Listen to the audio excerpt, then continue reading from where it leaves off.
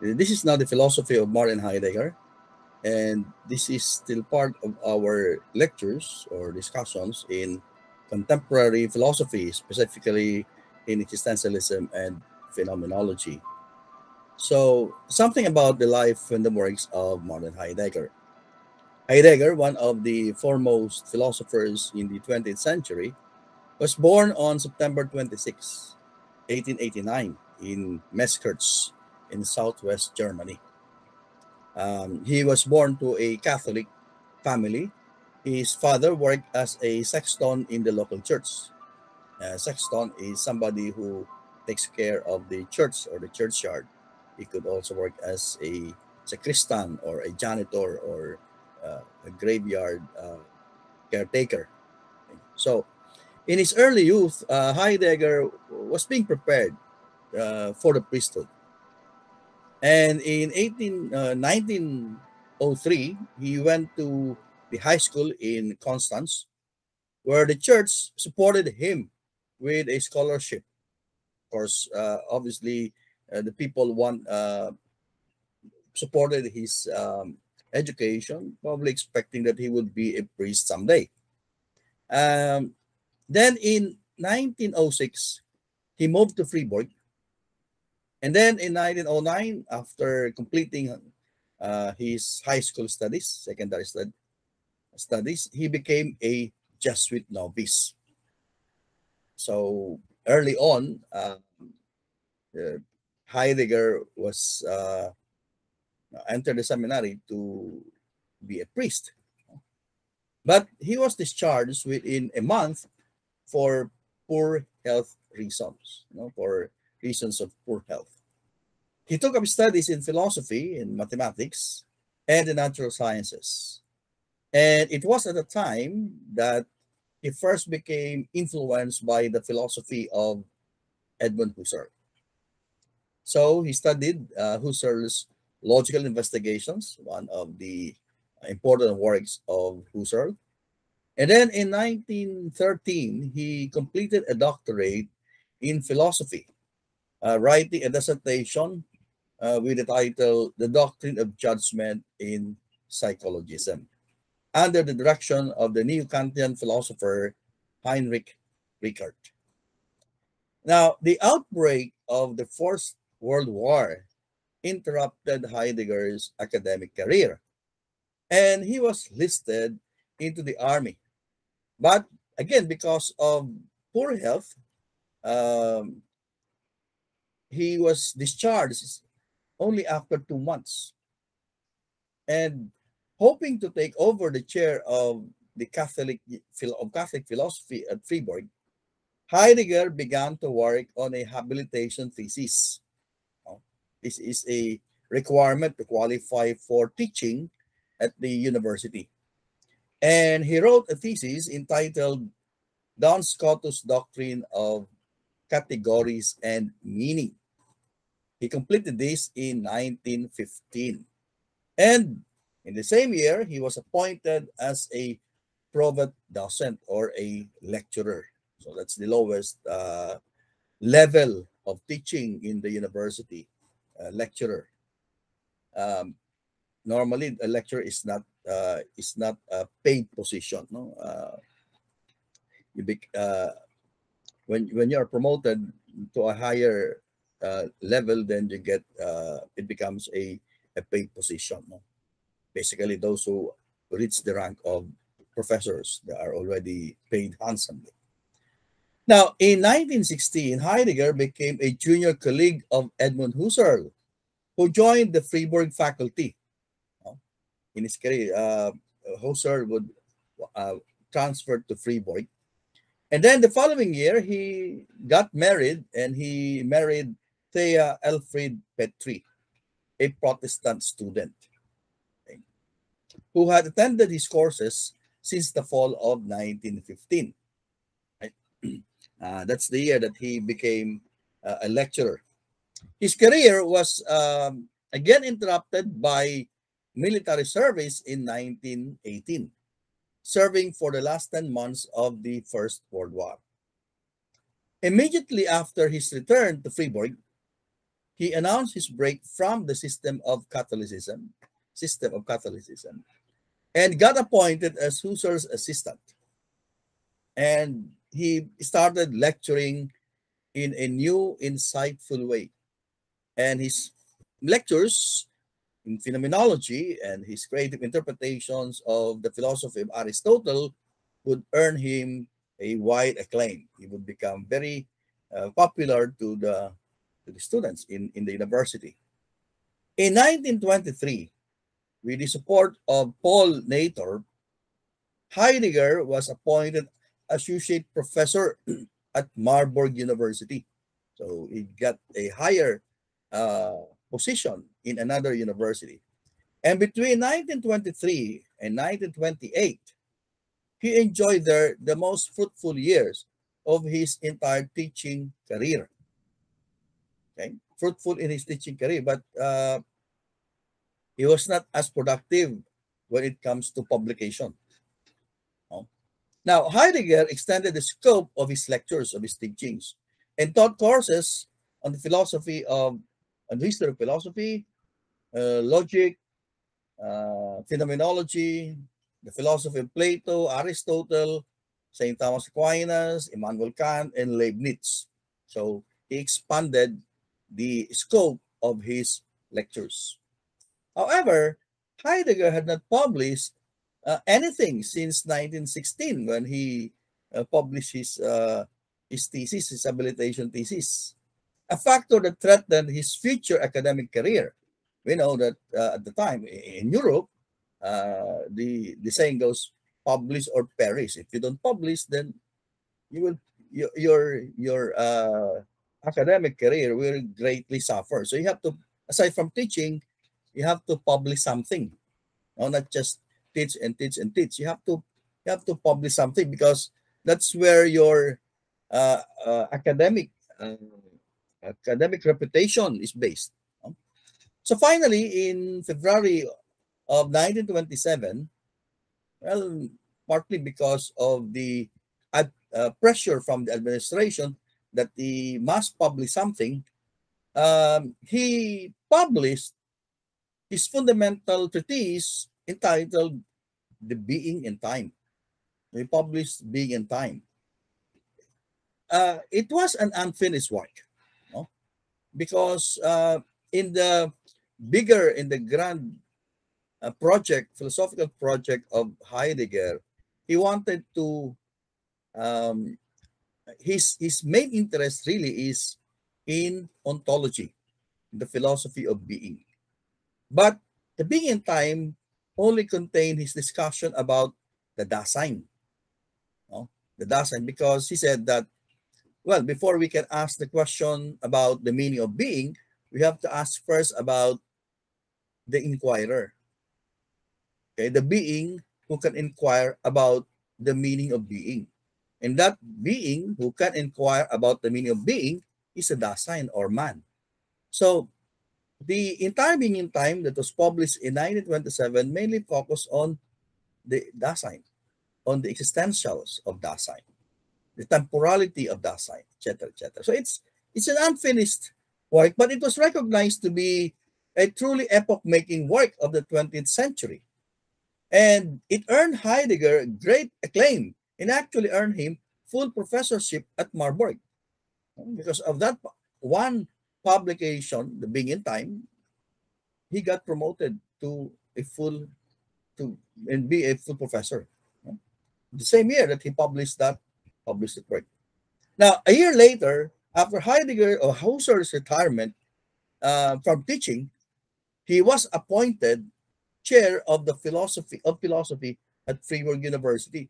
So from Freiburg, he went to Marburg, and then he went back to Freiburg and was appointed the chair of philosophy, replacing Edmund Husserl. Now, although Being in Time is dedicated to Husserl, because uh, Heidegger followed the philosophy and applied the phenomenology of Husserl. And Husserl was actually very delighted, and he anticipated that Heidegger would continue his project in phenomenology. But It already contained ideas that are either far or contrary from the main ideas of Husserl, from the phenomenological position of Husserl. The publication of The Beginning Time of Heidegger marks the departure of Heidegger from the phenomenology or from Husserl's brand of phenomenology. And consequently, the difference between these two philosophers and their difference in their thoughts, in their philosophies, would become apparent that they would actually have some kind of falling off. No, there would be a kind of academic distance, so to speak, between these two great thinkers. Right? So, in 1929, his next published works, What is Metaphysics?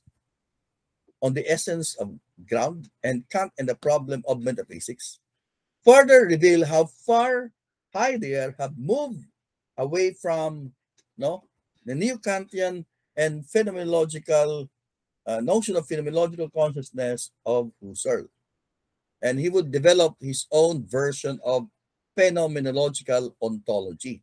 Because as I've said, the main interest of Husserl, or Heidegger rather, is not really in phenomenology, but in ontology. But he used the phenomenological approach of Husserl to develop his own phenomenological ontology. We will explain that later. Right now, in 1930, Heidegger's life entered a controversial stage. Okay, the one of the most controversial decisions of Heidegger in his career. This is connected to Nazis. Okay, uh, Heidegger would be associated with Hitler's uh, with Nazis with the Nazis' rise to power. So Hitler's rise to power would have some kind of an influence in the career of Heidegger. Now, in that year, Adolf Hitler's National Socialist German Workers' Party, or the NSDAP, became the second largest party in Germany, making Hitler one of the most powerful political leaders in Germany at the time. And then in 1933, Hitler was appointed Chancellor of Germany. So Hitler rose to the highest position in Germany. And Heidegger would become politically involved with the Nazis. And he actually became a member, or at most a sympathizer, of a supporter of the Nazi Party. And at that, in 1933, he became, or was elected, rector of the University of Freiburg. Was elected by the faculty. And then in May 1933, he joined the Nationalist Party, the National Socialist Party of Hitler. Okay, he joined the Nazi Party, and he delivered his inaugural rector address entitled "The Self-Assertion of the German University." Well, it was a rather ambiguous text, but it was often interpreted as a kind of support or expression of support for Hitler's regime, for the Nazi regime. And as a rector, he produced a number of speeches supporting the Nazi cause, and he placed the great prestige of his scholarly reputation at the service of National Socialism. And thus, he became, willingly or not, uh, a supporter of the legitimization of Nazism, of the Nazi Party, um, among his fellow Germans. Okay, so one of the most controversial um, moments, or say part of his life, both personal and professional. Now, a year later, in April 1934, Heidegger resigned from his office, and he took no further part in politics. His rectoral address was found incompatible with the party, and its text was eventually banned by the Nazis. And certain restrictions were put on his freedom to publish and to attend conferences. So he fell from grace, no, fell from the graces of the party.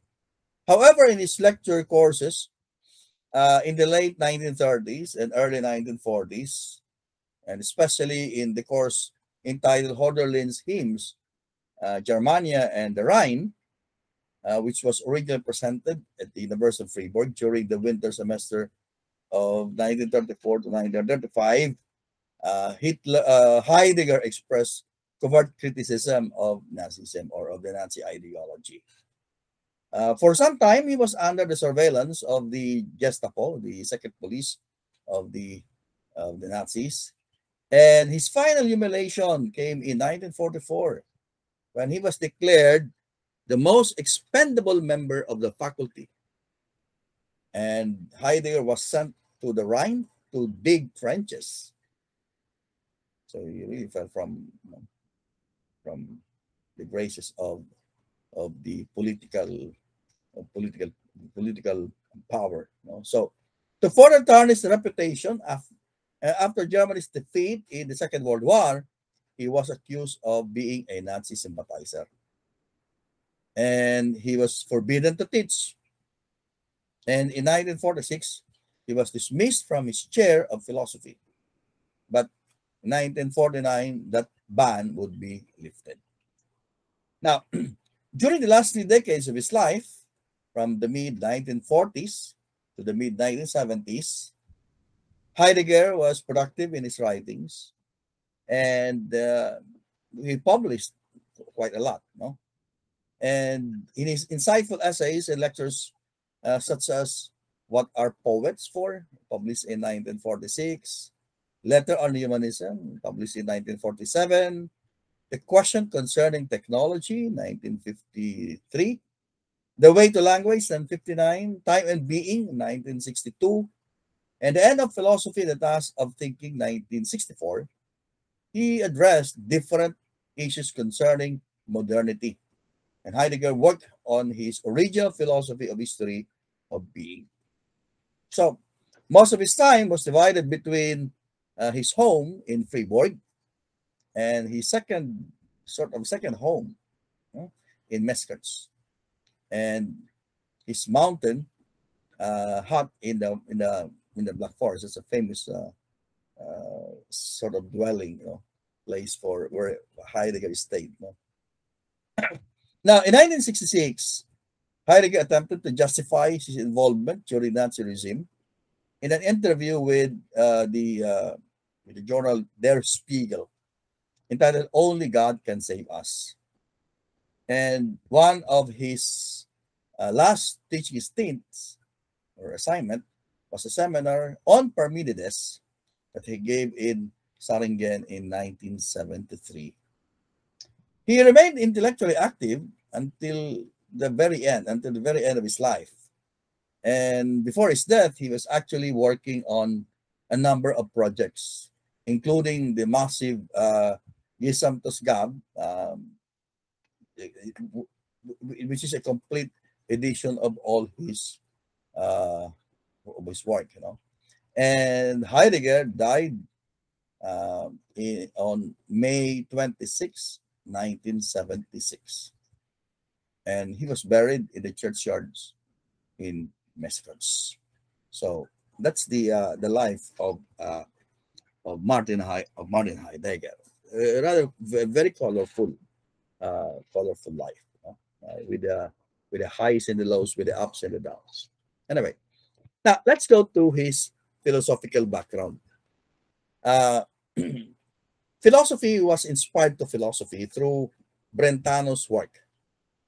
The title of that work is On the Multifarious Meaning of Being According to Aristotle. Brentano's work, Franz Brentano is a very influential uh, philosopher. I don't know why we don't study his philosophy in itself, because Brentano not only um, influenced Heidegger, he actually influenced Husserl also. The intentionality, the notion of intentionality of Husserl uh, came from Brentano. No? And even Karol Wojtyła acknowledged that one of the philosophers that uh, that he read early in his philosophical studies is Brentano. No? So Brentano influenced a lot of philosophers during the 19th century. So he's a very important philosopher, I would say. Now, early in his career, Heidegger also encountered, as we have said already, Husserl's logical investigation. And from then, he pursued phenomenology with great interest.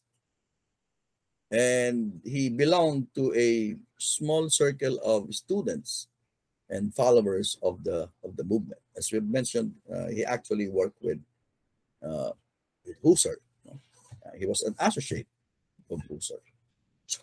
So Heidegger attended the seminar exercises of Husserl, but although he was interested in phenomenology, he already had some differences with Husserl. Um, while we have said that Husserl saw in Heidegger an heir apparent, somebody who will succeed him in his project, in his research in phenomenology, but Heidegger had other things in mind.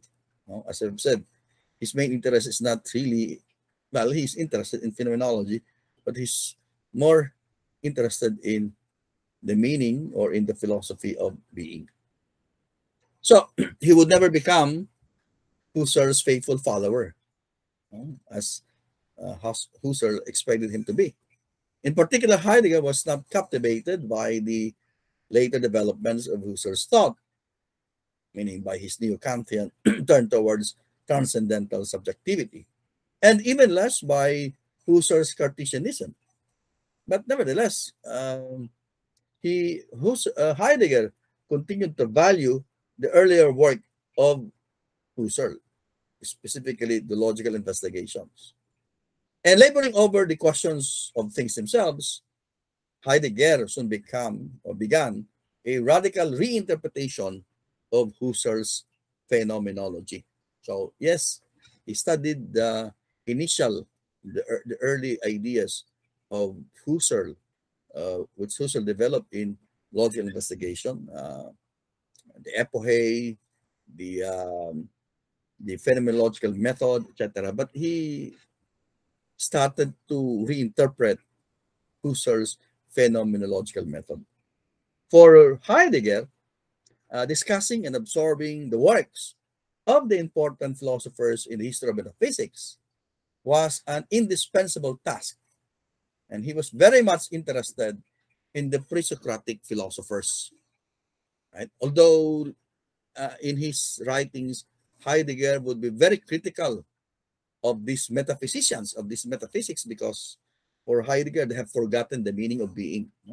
They have changed the narrative of being. So he wanted to go back to what is really the meaning of being. So he went back as far as the pre-Socratics, because that's where the question of meaning, of the meaning of being started. So he was interested in the history of metaphysics, in the history of the question of the meaning of being, right? So that's the main project, the objective of Heidegger. Husserl, on the other hand, repeatedly stressed the importance of a radical new beginning, with few exceptions, like Descartes, Locke, Hume, and Kant. And he wished to bracket the history of philosophy. So, bracket the history of philosophy so that we can, according to Husserl, establish philosophy on rigorous ground.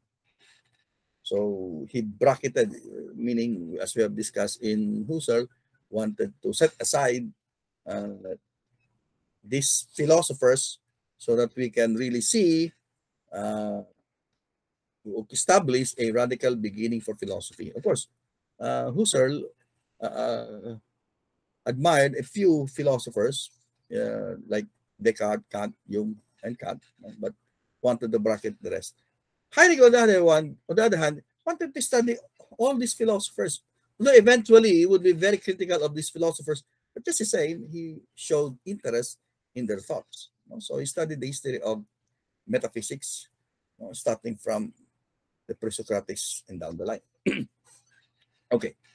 Now, what is this? Um, how did Heidegger reinterpret phenomenology? So this is now Heideggerian phenomenology. Now, going back to Husserl, Husserl thought very highly again of Heidegger. And as I've said, he saw in him his most important student that would continue his project. But Heidegger is from being his disciple or simply a mouthpiece. Heidegger has his own ideas.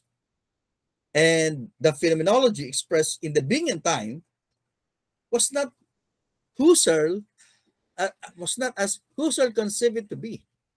So in that work, in that first major work of Heidegger, he was already developing a different kind of phenomenology.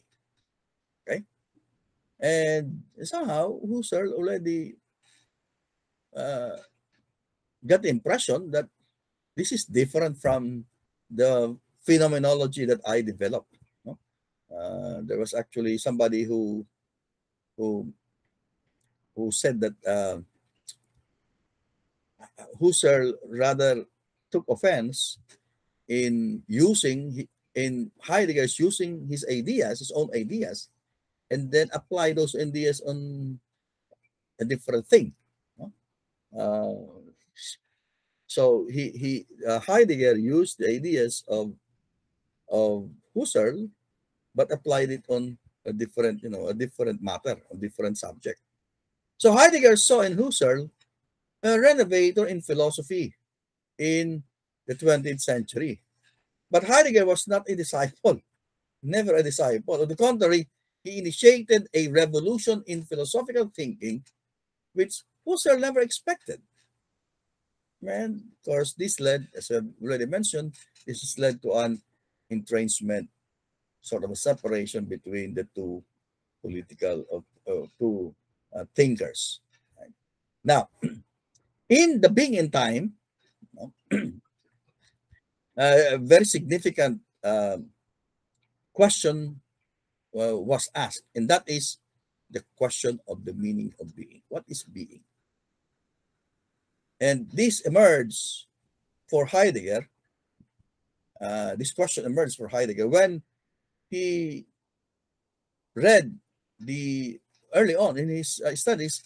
He already read Brentano's manifold meaning of being according to Aristotle. Excuse me.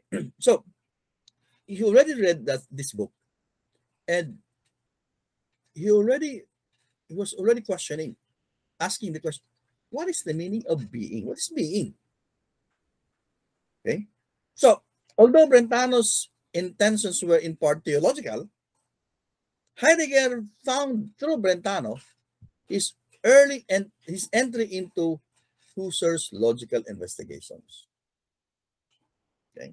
Because that logical investigation of Husserl will provide him with the method, with approach, to deal with the question of the meaning of being. So, in his work, Being in Time, we have mentioned it was dedicated to Husserl. And Heidegger acknowledged that he was indebted to the phenomenology of Husserl because it provided him with the right approach, with the methodology to study being. But as we have said, in this book, phenomenology was described as a methodological concept. Okay? Meaning, for Heidegger, um, it's uh, it's it can be used as a method, a methodological concept to question the meaning of being. So it was conceived by Heidegger in an original way and resulted from his questioning back to the meaning of the Greek concepts of phenomenon and logos. Phenomenology from phenomenon and from logos. Phenomenon and logos. So what is phenomenon? As Heidegger understood it, phenomenon is that which shows itself from itself. That which shows itself from itself. Meaning, an object that shows itself in the way that it shows itself. It could be very complicated, but it simply means that it is something, a phenomenon is something that shows itself, that reveals itself from itself. That's a phenomenon. So when you say phenomenon, normally when you say phenomenon, is appearance. So a phenomenon is something that appears to us, that shows itself to us. Okay?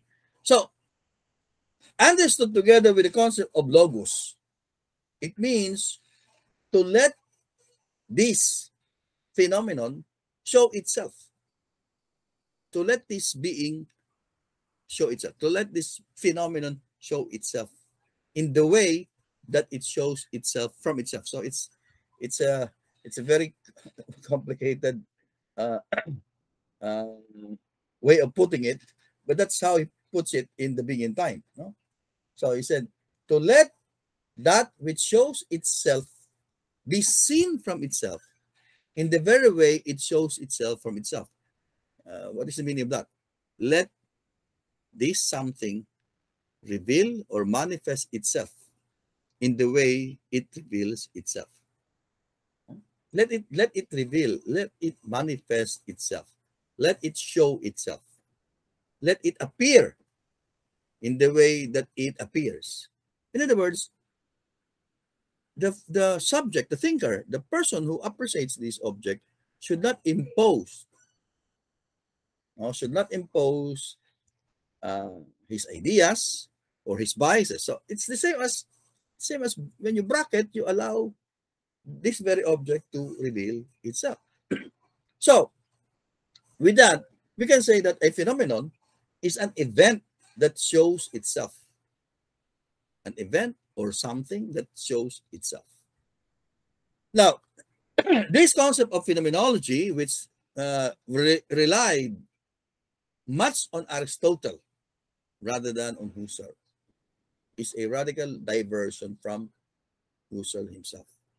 Because although Husserl said that uh, going back to the things themselves, right? We have to go back to the things themselves. But later on, Husserl would say that our consciousness somehow constitute the essence of the thing that we perceive. Meaning, we are no longer letting the event, the object, or the being to show itself.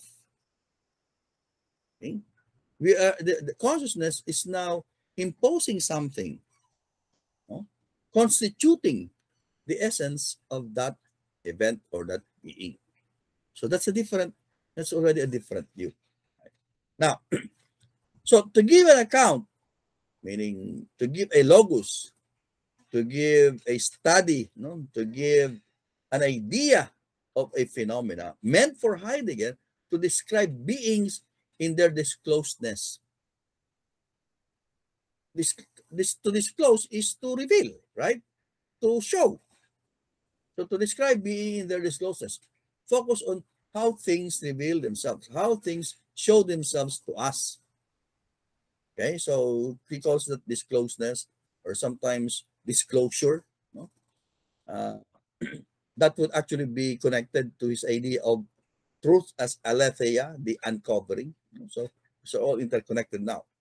So it means to speak and think that one is brought to things in their discloseness. Just remember, to disclose is to uncover, to reveal.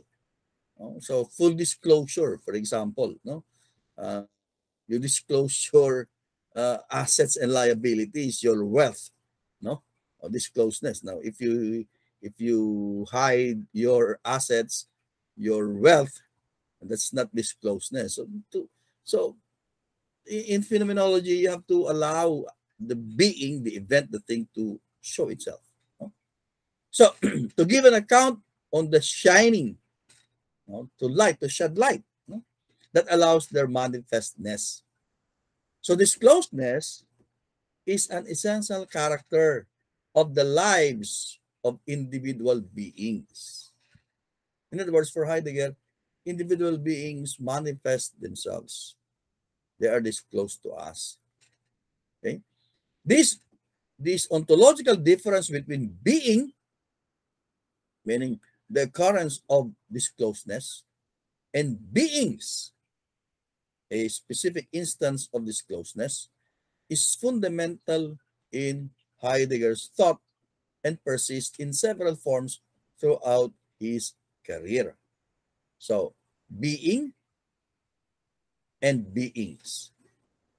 What is the meaning of being? For Heidegger, being, he interprets being is as to be, becoming. So, being in this sense is disclosing, okay, or showing. What is being? The specific being. These are already specific instances of disclosedness, no? Meaning something has already revealed itself. So being can be both the manifestation or the revelation, and at the same time it could also be the revealed or the manifested. Okay, so that's how you should we understand this, no? So Heidegger's way of engaging facticity, history, and time turned him away from consciousness, okay, towards the world. Why? Because when you say a phenomenon is something that is disclosed, when something is disclosed, we can see that that being is something that is in the world. Okay, objects are in the world, so that become part. The world becomes part of their disclosedness, of their manifestation. Okay, so when Heidegger talk about facticity, history, time, these are all elements that point to our being in the world. Okay, so little by little, he was no longer focusing on consciousness as Husserl, did, no, focusing on the nature of consciousness. The unfulfilled directions of beings are not found in a proposed and lively structure of transcendental subjectivity. And that's already the transcendental ego that Husserl was talking about, no, later in his career. So Heidegger does not want to have anything to do with that, no, because for him, the direction of being is in the self-disclosive happening, no? Self-disclosive happening, no? This self-revelation, this self-unconcealment of being in the world. Okay? Being in the world meaning we are thrown into the world. Heidegger is famous for that. No? So he moved away from an epistemological orientation of Husserlian phenomenology because, excuse me, because the main concern of Husserl, as I mentioned in my lecture in Husserl, that Husserl conceived of phenomenology as a kind of method of epistemology, cosmology, a theory of knowledge. How do we know objects? Okay. How do we know the meaning of beings? I mean, how do we know meanings? How do we understand the intentional object of consciousness? Okay. We have to develop a kind of method, the phenomenological method. So the phenomenological method was conceived by Husserl, thinking about knowledge, no? Epistemology, a theory of knowledge. But uh, for Heidegger, that is not the main point. For him, that is not the main point. No? So he turned through a characteristic modern priority given to subjective enactment and toward worldly structures that do not originate in human consciousness. In other words, Heidegger was already thinking about what is our subjective, meaning our personal orientation with the world. What is our primary commerce or relation with the world? Is it to know the world or to live in the world? And according to Heidegger, our primary commerce or primary orientation, our primary relation with the world is not really to know it, but to live in it, to live, to exist in it. So there's now a big difference between in the direction of Husserl and Heidegger. Now, in the beginning time, there's no longer a phenomenological reduction or a transcendental ego. There's no longer the intuition of essence in Husserlian sense. Heidegger's new beginning was at the same time a resumption of the basic question in philosophy, and that is the meaning of being. What is being? And of course, Heidegger would give his own, he would distinguish, make a distinction between being in the active sense, in the to be, and being in the passive sense, being as an entity. So we will discuss that in detail later. Now, so the question about the meaning of being, that's the main priority, the main consideration of Heidegger. The question, so his manner of questioning can be described as hermeneutical, since it proceeds from an interpretation of being based on the situation of man. Okay. Heidegger did not totally reject the phenomenology of Husserl. He did not reject the phenomenological standpoint. And this phenomenological standpoint would be interpreted as the first person standpoint. In other words, we have to rely on our own personal experiences, on our lived experiences. That's the phenomenological standpoint, the first person standpoint, our personal standpoint or personal experiences. But he said, it is impossible to suspend our belief about the world. It is impossible to perform the epoche as Husserl suggested. It is impossible to place ourselves in a realm other than the natural world. Our natural world is part of our experiences. It's part of our Lebenswelt. Therefore, we cannot just bracket ourselves or we cannot suspend ourselves from it because we are, as Heidegger would say, we are Dasein. We are there in the world. So it's impossible to place ourselves outside of this world. Okay? So he said, man is not a detachable consciousness who can abstract himself from the world. As Dasein, man is out there. Okay? He is a being in the world. And therefore, it is impossible for man to bracket his own existence. or to perform epoche. So if you are, for example, in the kitchen, oh, it's impossible not to get uh, the dirt or the uling. So mahirap, hindi ka pwede maulingan kung naandun ka sa kusina o dun sa kalan. All right? So that's a Filipino way of saying, of putting it. So our existence and the existence of the world around us are given together as the starting point of any phenomenological description. In other words, for Heidegger, being in the world is part of our facticity. It's something that we cannot change, something that is already there. We are there in the world. So it becomes the starting point of our phenomenological description.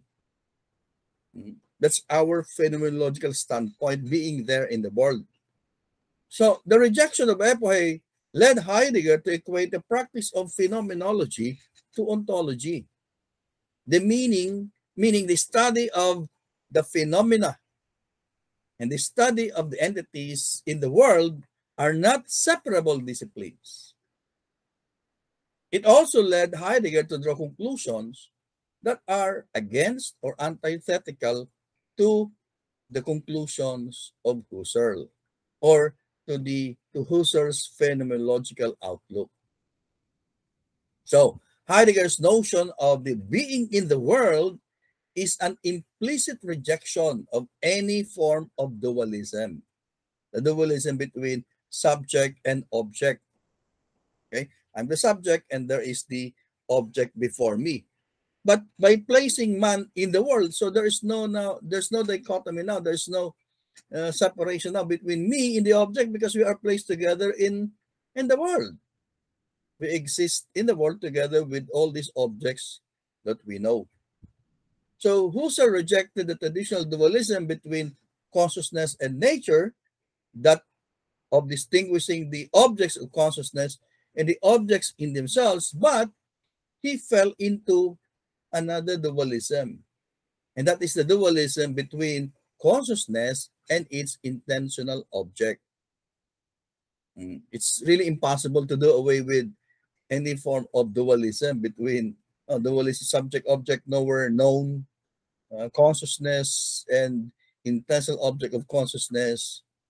That's really impossible to have that, to avoid that kind of dualism. There will always be a new kind of dualism that will emerge.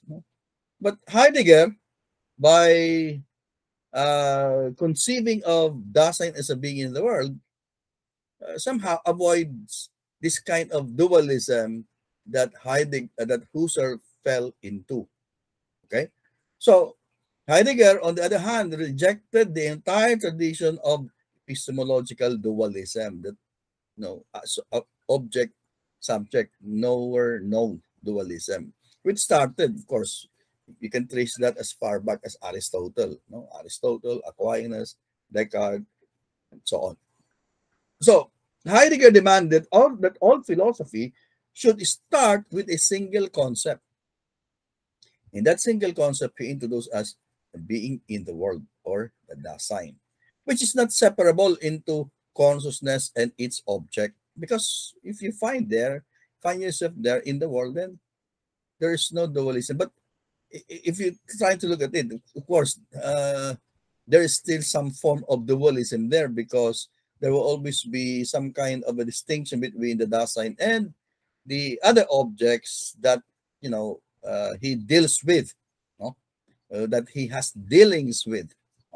But this dualism is not in the act of knowing, or it's not based on epistemology, because again, that is not the main agenda of Heidegger. His agenda is not epistemological, but rather it's ontological, and you can also say it's existential. Okay. Anyway, so let's go to the next point: hermeneutic facticity. Existentialists often makes a distinction between two fundamental properties of our existence, and these are facticity and transcendence. What is facticity? Facticity would refer to those aspects of our existence that we cannot change. Okay, that we cannot change. Facticity. So it's already there, it's permanent. Transcendence, on the other hand, are those things that are defined by us, meaning we can change them because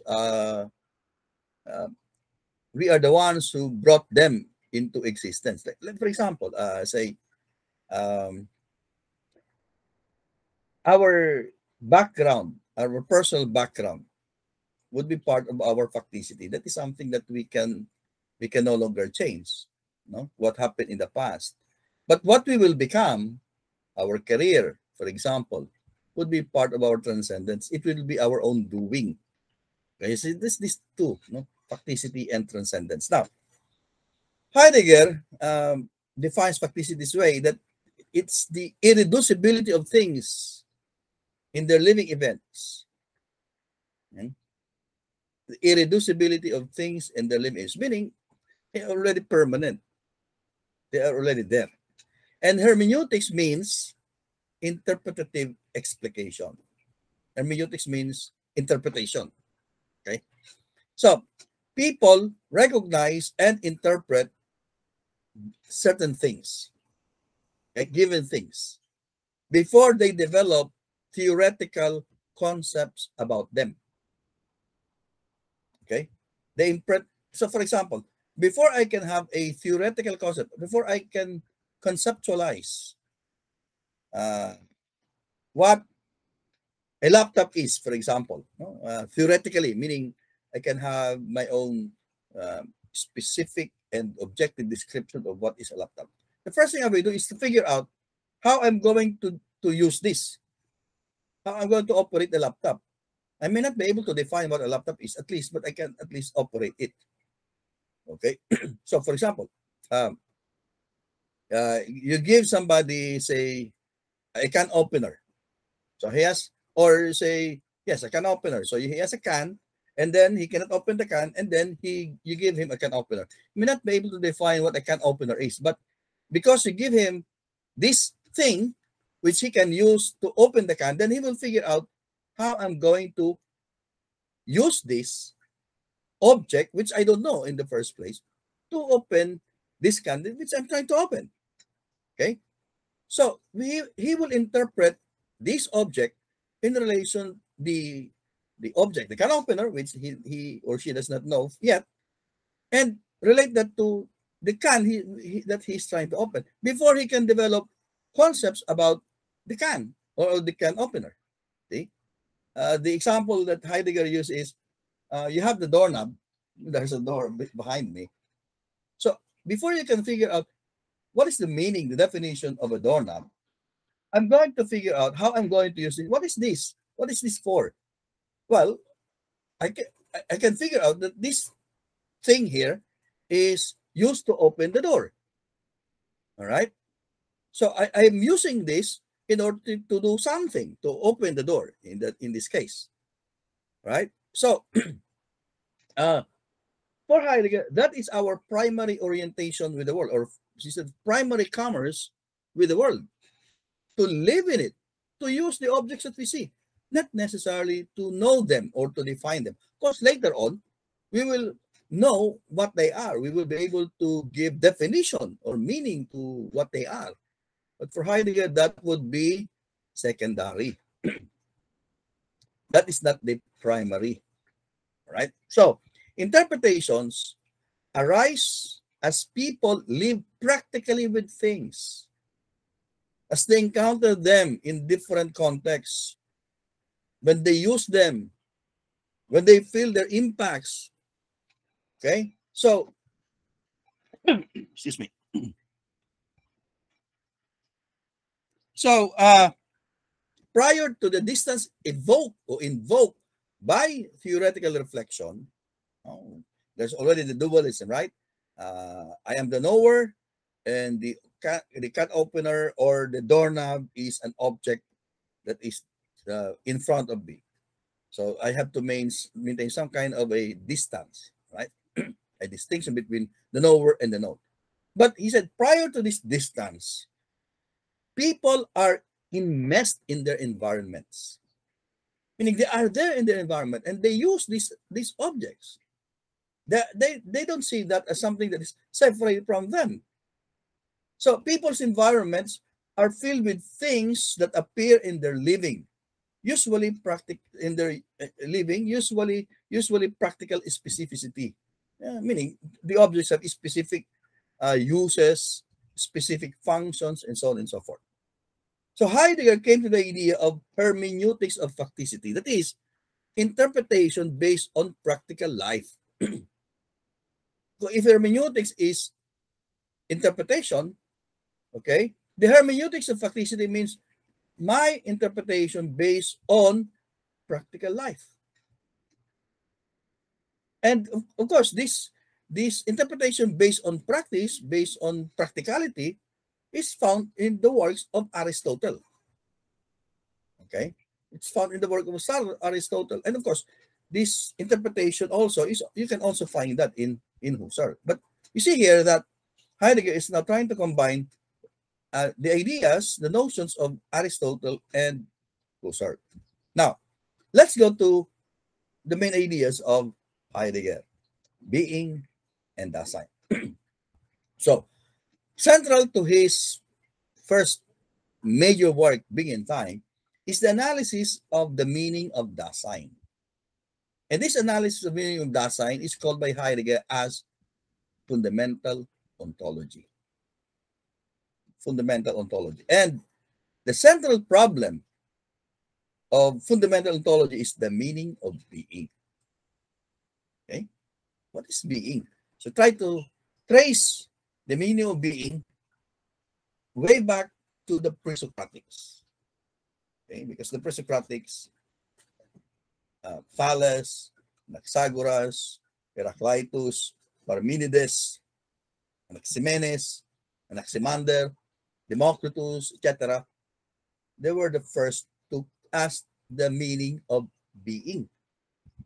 Okay, then of course you have Socrates, Plato, Aristotle, and then the patristic philosophers like Augustine asking about the meaning of being, the scholastics like Aquinas questioning the meaning of being, and then the rationalists questioning about the meaning of being. So it's philosophy is so much a concern with the meaning of being. What is the meaning of being? So Heidegger sort of joined the fray and also asked the question, what is the meaning of being?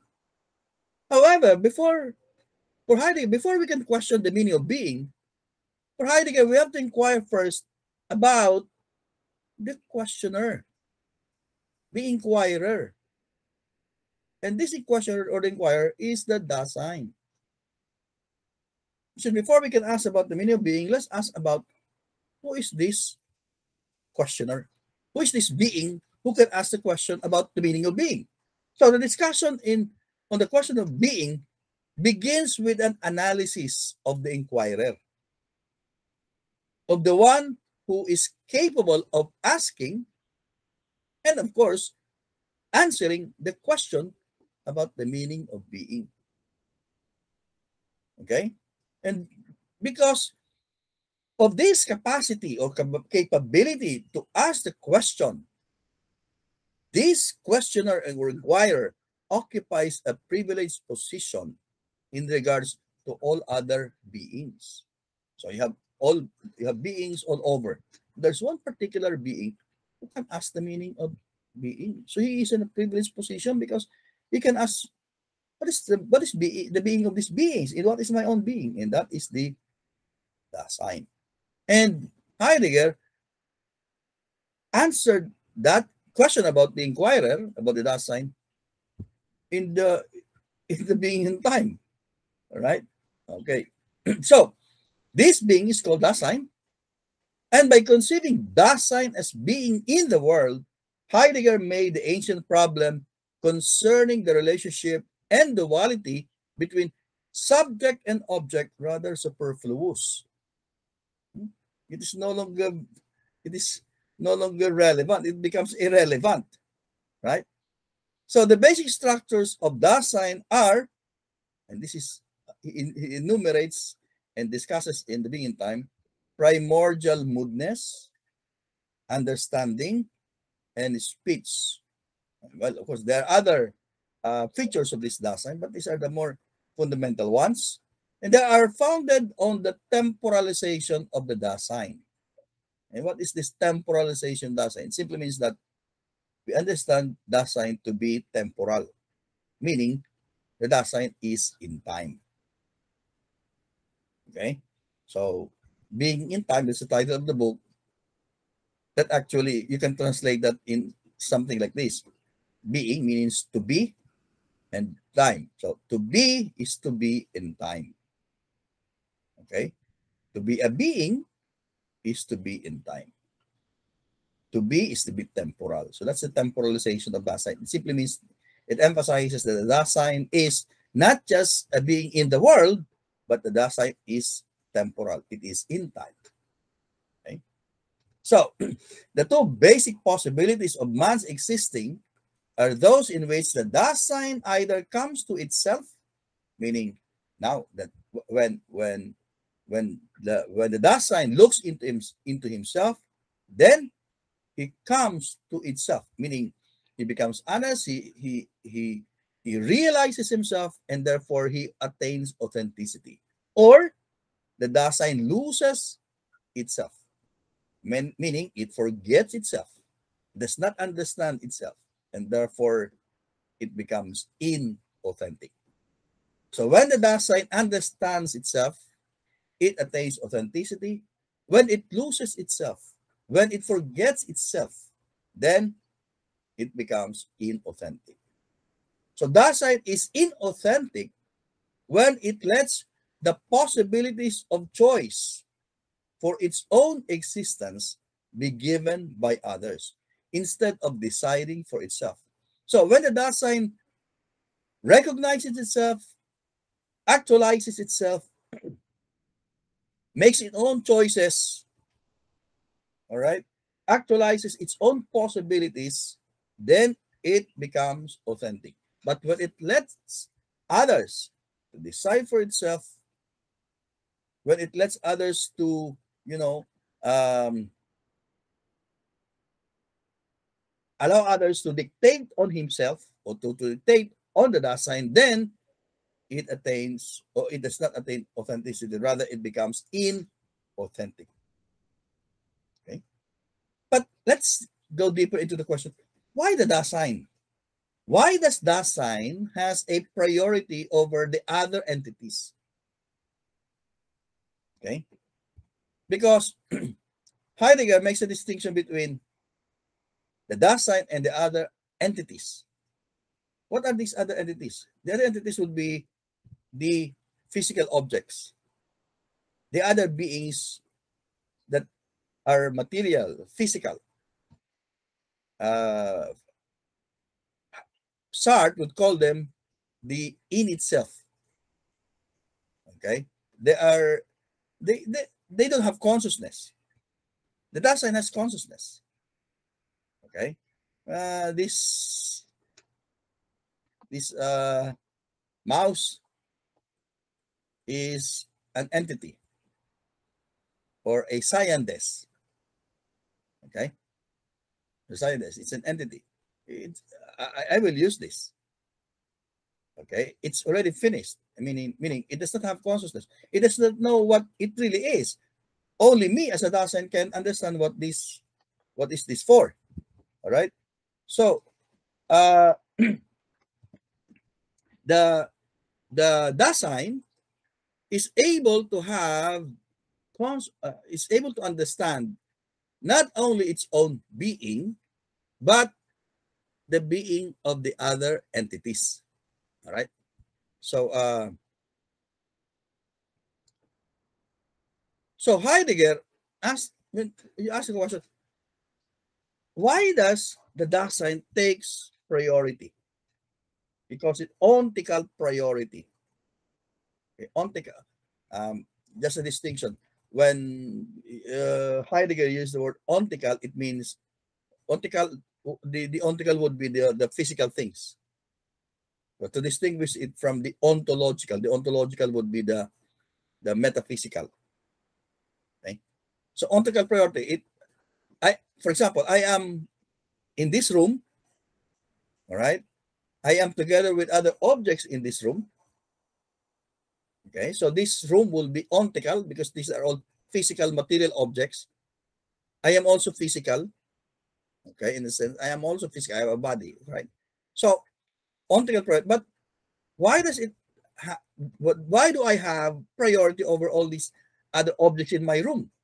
Well, first, because one, it is only the entity in the ontical level, meaning in the physical level, which has existence ontologically. Oh, that's a tough one. Existence ontologically. Not let us explain what we mean by existence. Existence from the word exist, and Heidegger interprets exist as to stand out. To stand out. What do you mean by standing out?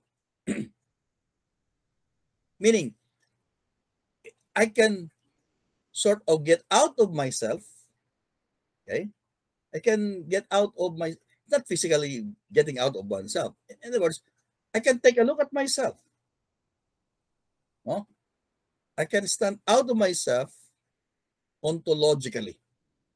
Meaning I can have, how do I put that?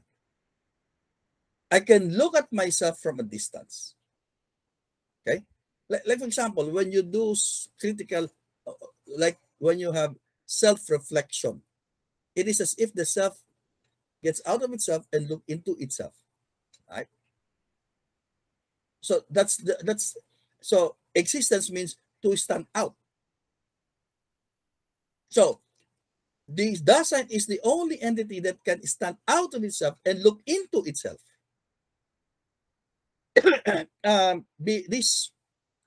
This mouse cannot get out of itself and look into itself. Does not have any consciousness in the first place. Second, that the Dasein can achieve an understanding of its ontological structures, meaning it can achieve self-understanding. I can attain self-understanding. I can understand myself. Man can understand himself. That's the reason. It's the very basis of self-reflection, right? We can understand ourselves. We are aware of ourselves. This cannot have self-understanding. It will never understand what the mouse will never understand what it is for. Only me as a Dasein can understand what is this mouse for. And not only this mouse for, but what I am for. Like what I am for the society, or for my family, or even for myself. Third, it can achieve an ontological understanding of all other entities, of all ontological structures of other entities. Meaning, I cannot just understand myself, I can also understand what is this for. All right, so that's the third one.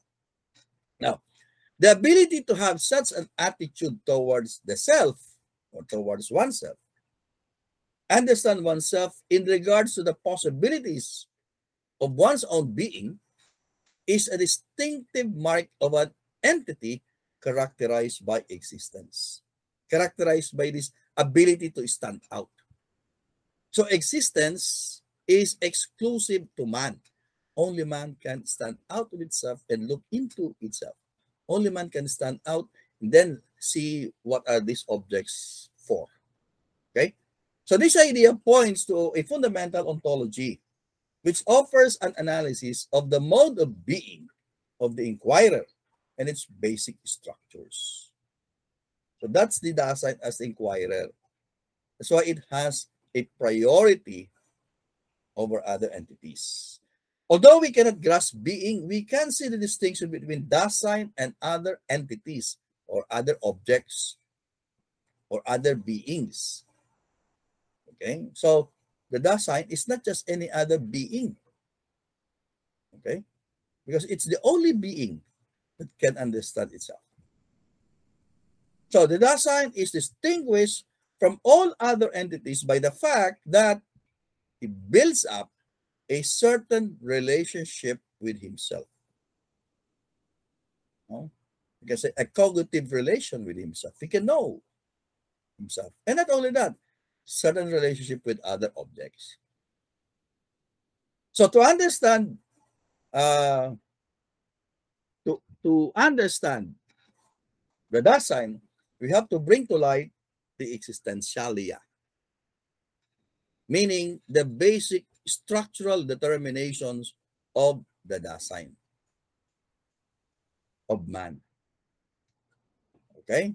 These are the basic structures, the essential properties, so to speak, of man or of the Dasein. And according to Heidegger, these are Befindlichkeit, okay, translated as disposition or state of mind, or the state in which the Dasein finds itself, Verstehen, or understanding, and Verfallen, or fallenness, or forfeiture. We're going to discuss them one by one, okay? So the existentialia are distinguished from the categorical determination of non-human entities. No? So, of course, Aristotle talks of the categories of being, right? Even Kant talks of the categories, but the existentialia is different. It's a category. The existentials are different from the categories, no? Because these categories define non-human entities. Now, the meaning of Dasein is a task imposed on him. It is committed as a task that to be. So let's interpret now being of Dasein. The being of Dasein is not to be fixed. The being of Dasein is not something fixed. It is not something permanent. Okay, it's not an en soi. The Dasein is a pour soi. It has consciousness.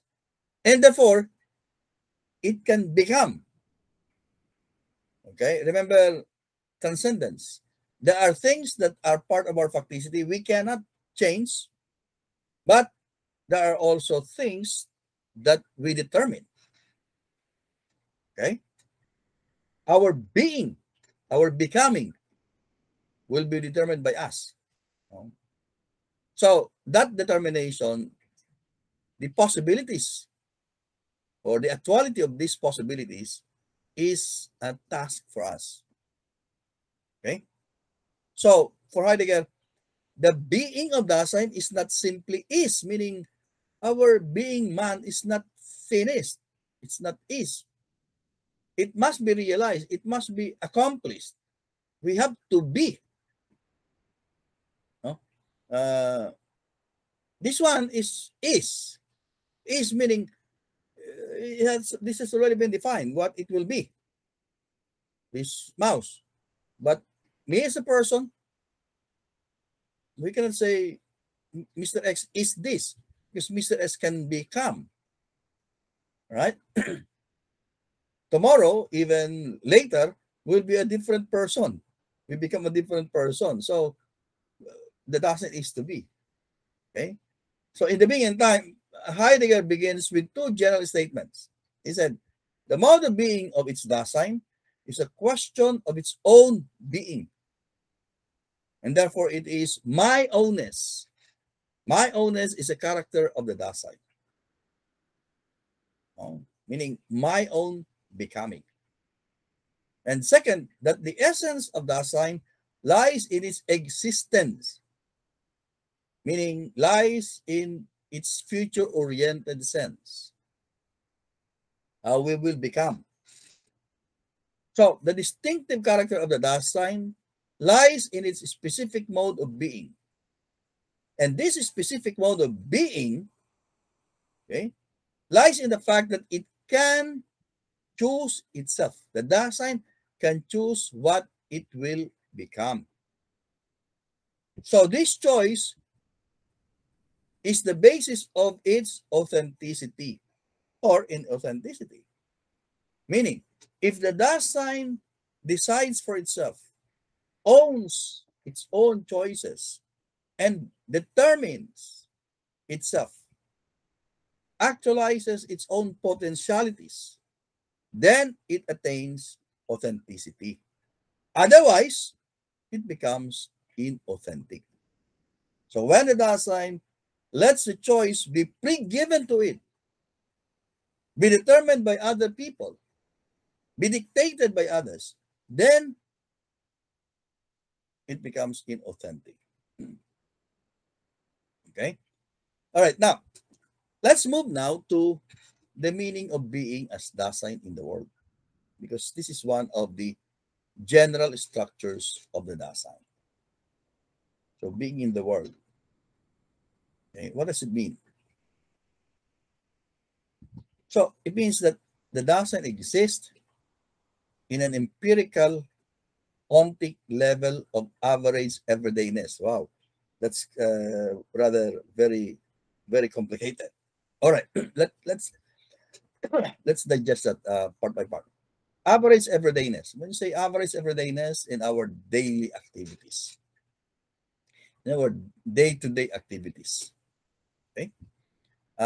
What do you mean by empirical ontic level? Well, empirical would be experiential level, meaning what we do normally in the course of a day, for example. What do?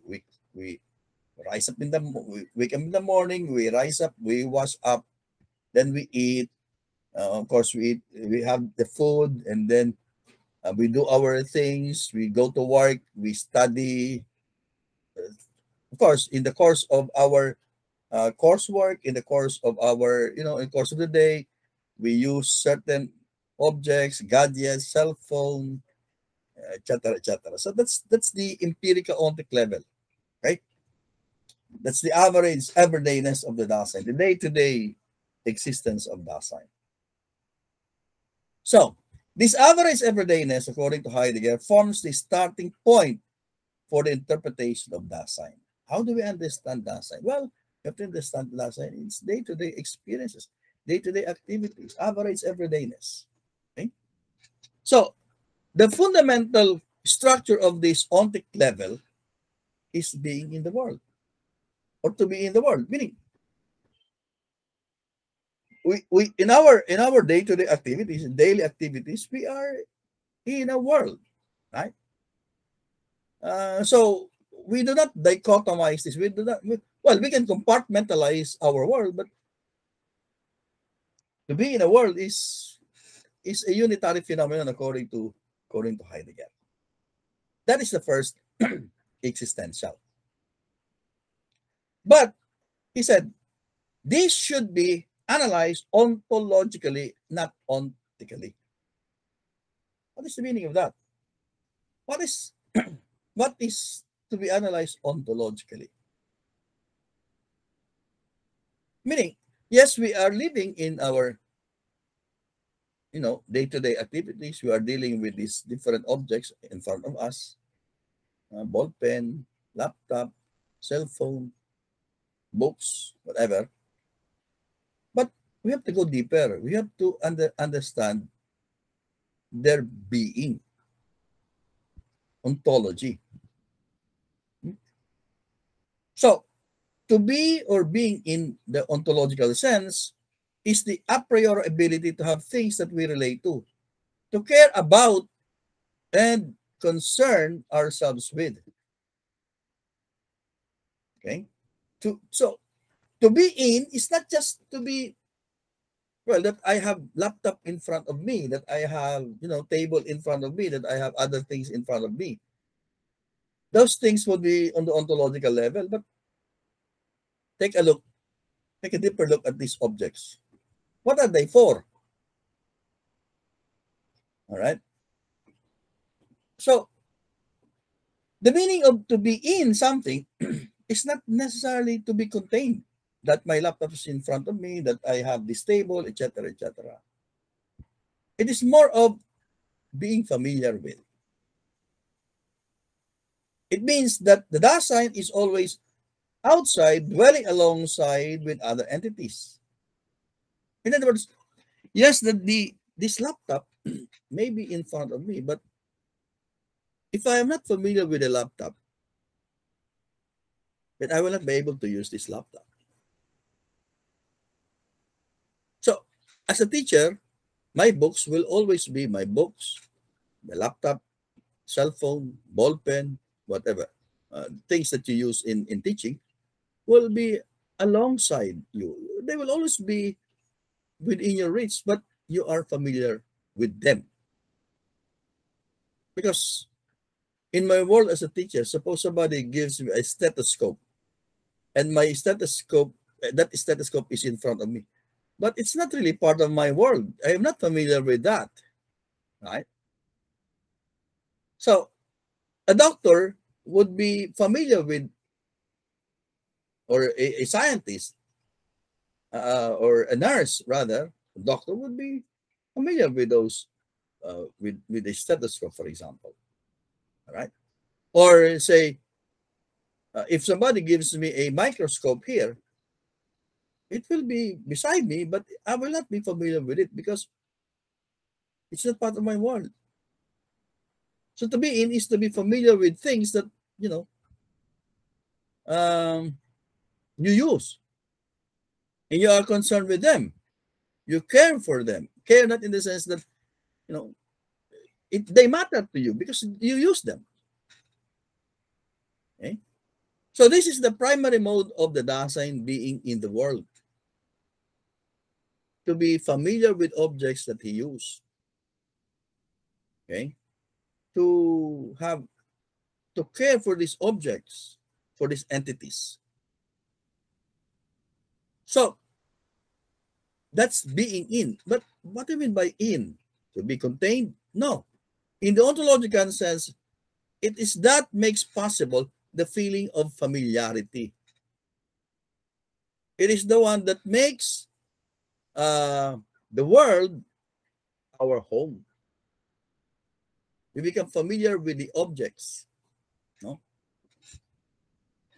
So he said, when Dasein directs itself towards something and grasps it, it does not somehow first get out of an inner sphere in which it has been formally or proximally encapsulated, but its primary kind of being is such that it is always outside, alongside with entities which it encounters and which belong to a world already discovered. The Dasein which knows remains outside, and it does so as Dasein.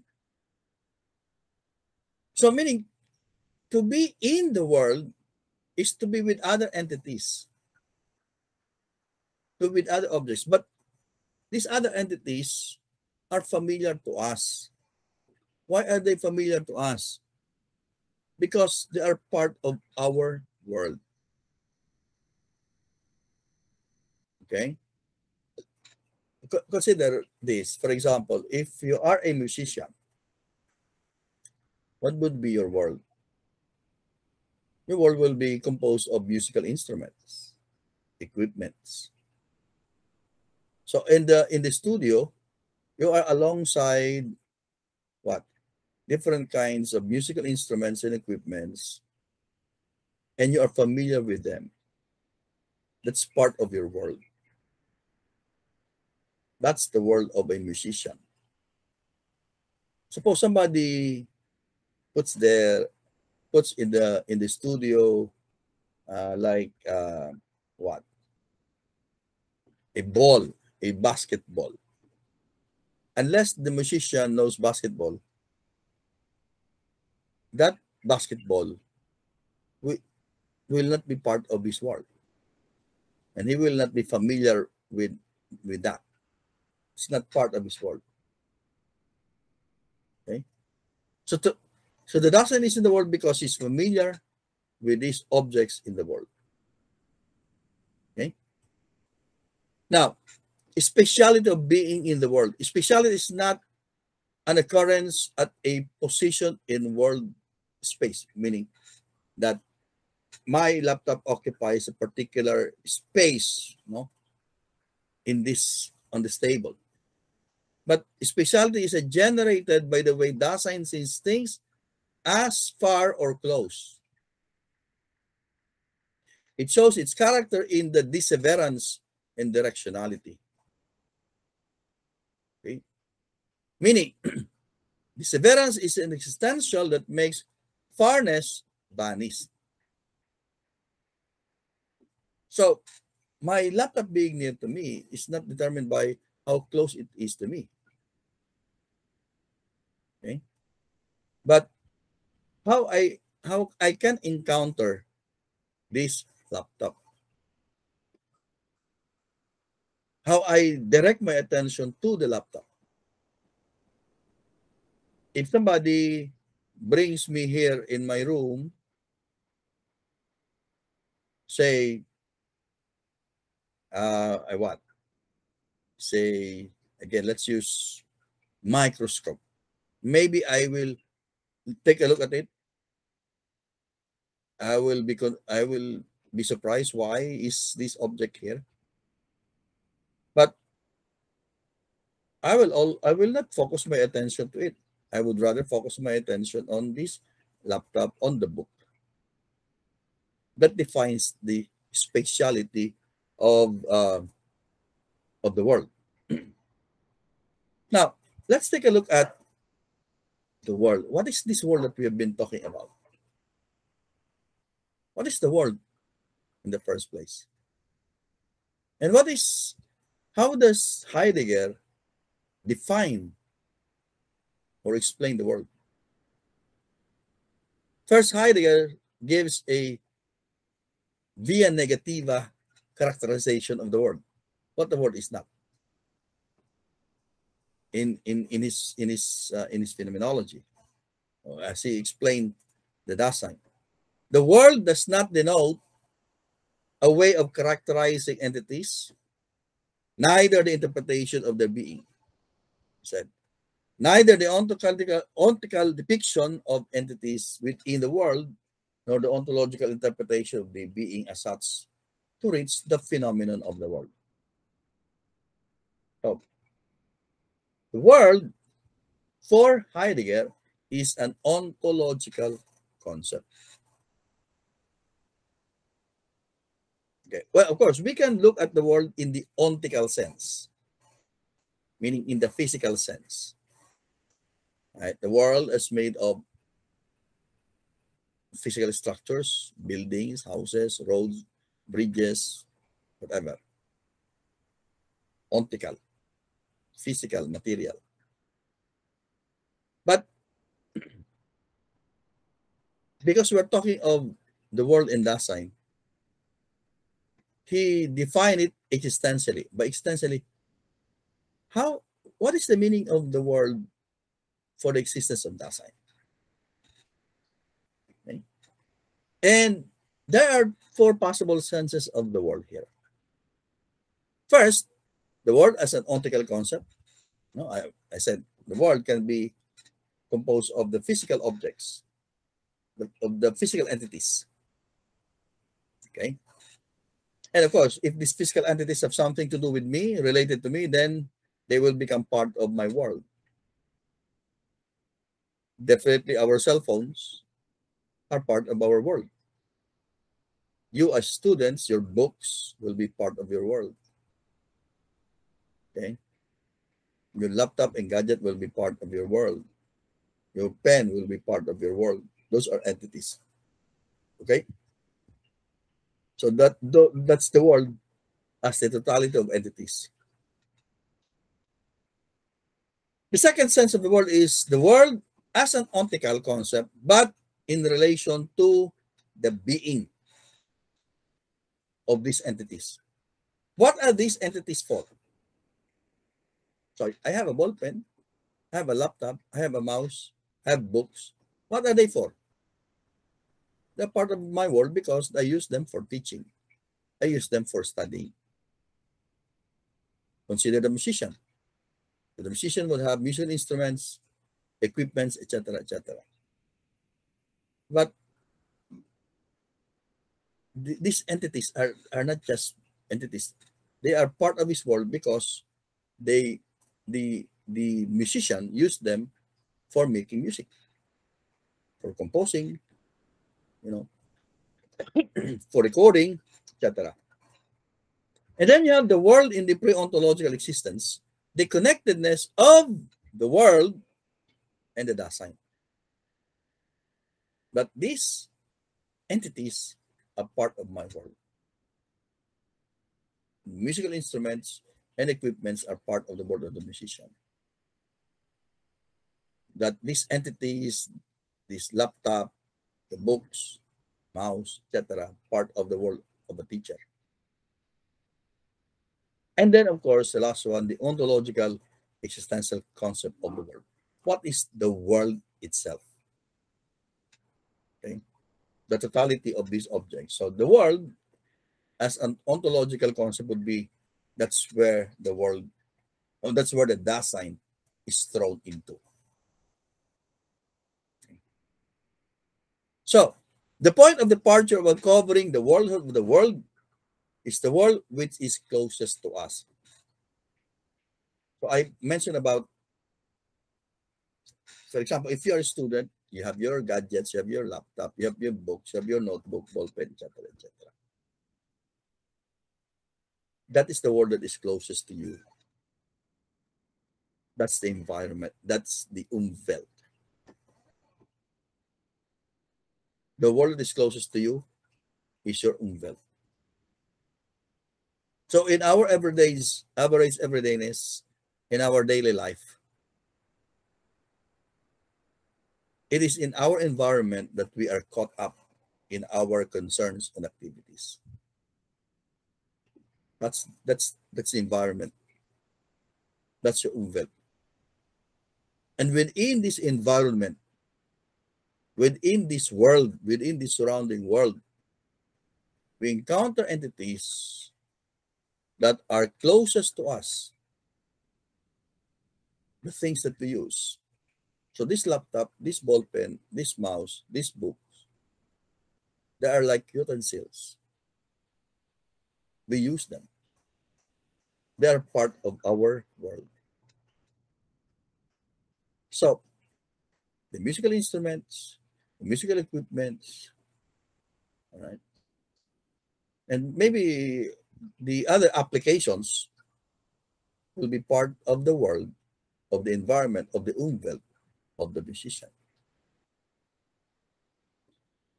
As philosophers, part of our world would be not just the gadgets, no, but what is contained there.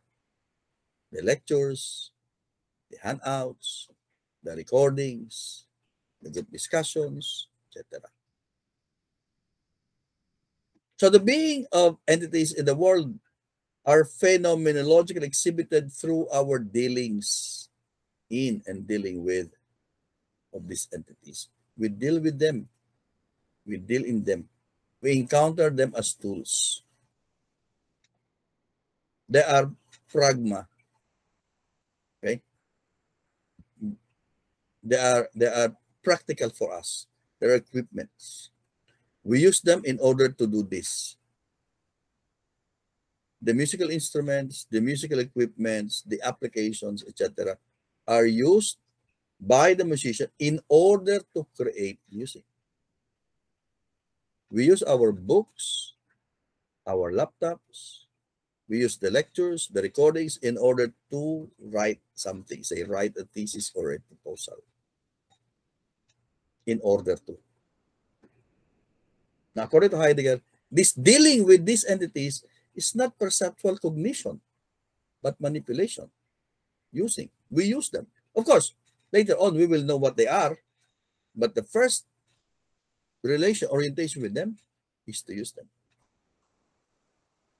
So we cannot view utensils, tools, equipments, books, etc. in purely theoretical sense or theoretical mode. We understand them not by observation, not by speculation, but in the course of handling them, in the course of using them. So the worldhood of the world enables the Dasein to experience utensils, equipments, like these entities rather, like tools, like equipments, like utensils. Okay? Their structures are defined as readiness at hand and presence at hand. They're always there, ready to be used. They're always present to be used. Okay? All right. So, uh, let's go to the next point. Dasein as being with. The Dasein does not only exist with entities. The Dasein is not an isolated self or isolated ego. The world of Dasein is also a world with. To be in is also to be with. That means to be with others. So this is another existential characteristic of the Dasein. It's not just that the Dasein is being in the world, that he's also being with other Dasein. The Dasein is also a mit sign, a being with other Dasein. The world is also indicative of others. We encounter other Daseins in the world. Okay? So, the kind of being which belongs to the Dasein of others, as we encounter it within the world, differs from the equipments, from the tools, utensils that we use. Okay, so they differ from readiness at hand and presence at hand. The other Daseins are being there too. Okay, so others, we do not mean that uh, they are different from us. They're also the same as us. Okay, so we do not distinguish ourselves from others because they're also Dasein. They are being there too, according to Heidegger. Okay, not being ready or present at hand, but being there too, meaning they are also Dasein just like us. Okay. All right. Now let's go to this, the meaning of being in as such. Now let's go deeper into this concept of Heidegger. Being in is that constitutive moment of being which exhibits the being of Dasein directly. All right. That's rather difficult to that's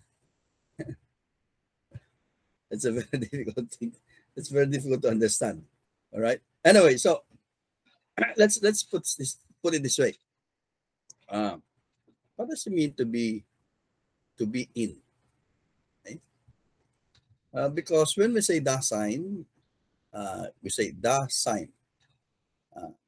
To sign there is to be, right? And Da means uh, there. Dasein, to be there or being there. To their being, actually, if you don't want to translate it literally. So being, because Dasein is essentially being in, there can be something like being in the world. That's how Heidegger puts it. He said, the entity which is essentially constitutive by being in the world is itself, its very case, it's there. Again, a very difficult thing to interpret. So again, I mentioned there, the Da points to Dasein's there. Dasein is itself, it's there, being there. But again, what is the meaning of being there? Huh? What is the meaning of being there? The there emphasizes the character of Dasein of not being closed off, of being open, of being disclosed, of being uncovered. Remember, disclosure. If you go back to what we said about phenomenology, is to let something reveal itself, to show itself. So when something is there, then It is not something that is covered. It is something that is open, disclosed. No? In Bicol, there we have the term yaon. Yaon. I actually wrote a paper on yaon. No?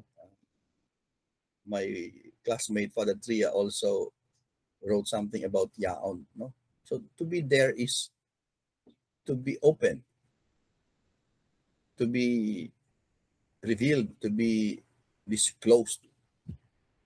Okay. So Heidegger said this entity carries in its own most being, the character of not being closed off. In the expression there, we have in view this essential discloseness. By reason of this discloseness, this entity or the Dasein, together with being there of the world, is there for itself. So to be disclosed, to be open, to be uncovered. The emphasize, sorry. So there are three primary moments of being or the Dasein's discloseness. So this is now the three fundamental existentials. So if the Dasein is there in the world, what is Dasein's being there in the world mean? What does it mean to be there? What does it mean to be uncovered, to be open, to be disclosed, to be unconcealed? What does it mean? Heidegger said there are three primary moments of this disclosure, of this being open, namely Befindlichkeit, Verstehen, and Verfallen. So we'll discuss this one by one. First, Befindlichkeit. In the translation of, I'm using the old translation of Macquarie and Robinson. They translated it as the state of mind. However, Gelven, a commentator of Heidegger, stressed that the term is more akin to the phrase, the state in which one is to be found. So the state in which something is to be found, or one is to be found. So, for example, if you visit your friend in his place or in his house, and then you knock at the door, and then he opens the door. So you will see him, you will see your friend in the state in which he is to be found. So if he is wearing this shirt, then that's the state you are going to find him. If you visit a sick friend and he is in the hospital, moment you enter the room, you see him or her in the hospital bed in that particular state. Okay, so Befindlichkeit is the state in which we find the Dasein being in the world. All right? And Gelven enumerated the purposes of Heidegger for analyzing Befindlichkeit. So he said, first, the analysis of a state of mind, or the state of being found, no, or the state in which one is to be found, is aimed at showing that when the Dasein becomes aware of itself in the world, it always does so to some extent, influenced by the unalterability of facts. That no Dasein, no man relates to the world without at least some awareness of the unavoidable influences of the way the world is. That when when you find Dasein in the world, you will find the Dasein to be surrounded by things that, well, he cannot, the world that he finds himself in contains things that he cannot just avoid, that he cannot change. So the Dasein is aware that there are things in the world that he can no longer change. Well, he will know some of those that can be changed, can be altered, but he becomes aware that these things are part of the facticity Okay. Second, that the Befindlichkeit of the state of mind becomes an all-important factor, even in such seemingly tranquil moments of human existence. For example, you may be enjoying yourself while relaxing. Uh, for example, you are in a beach and you are relaxing.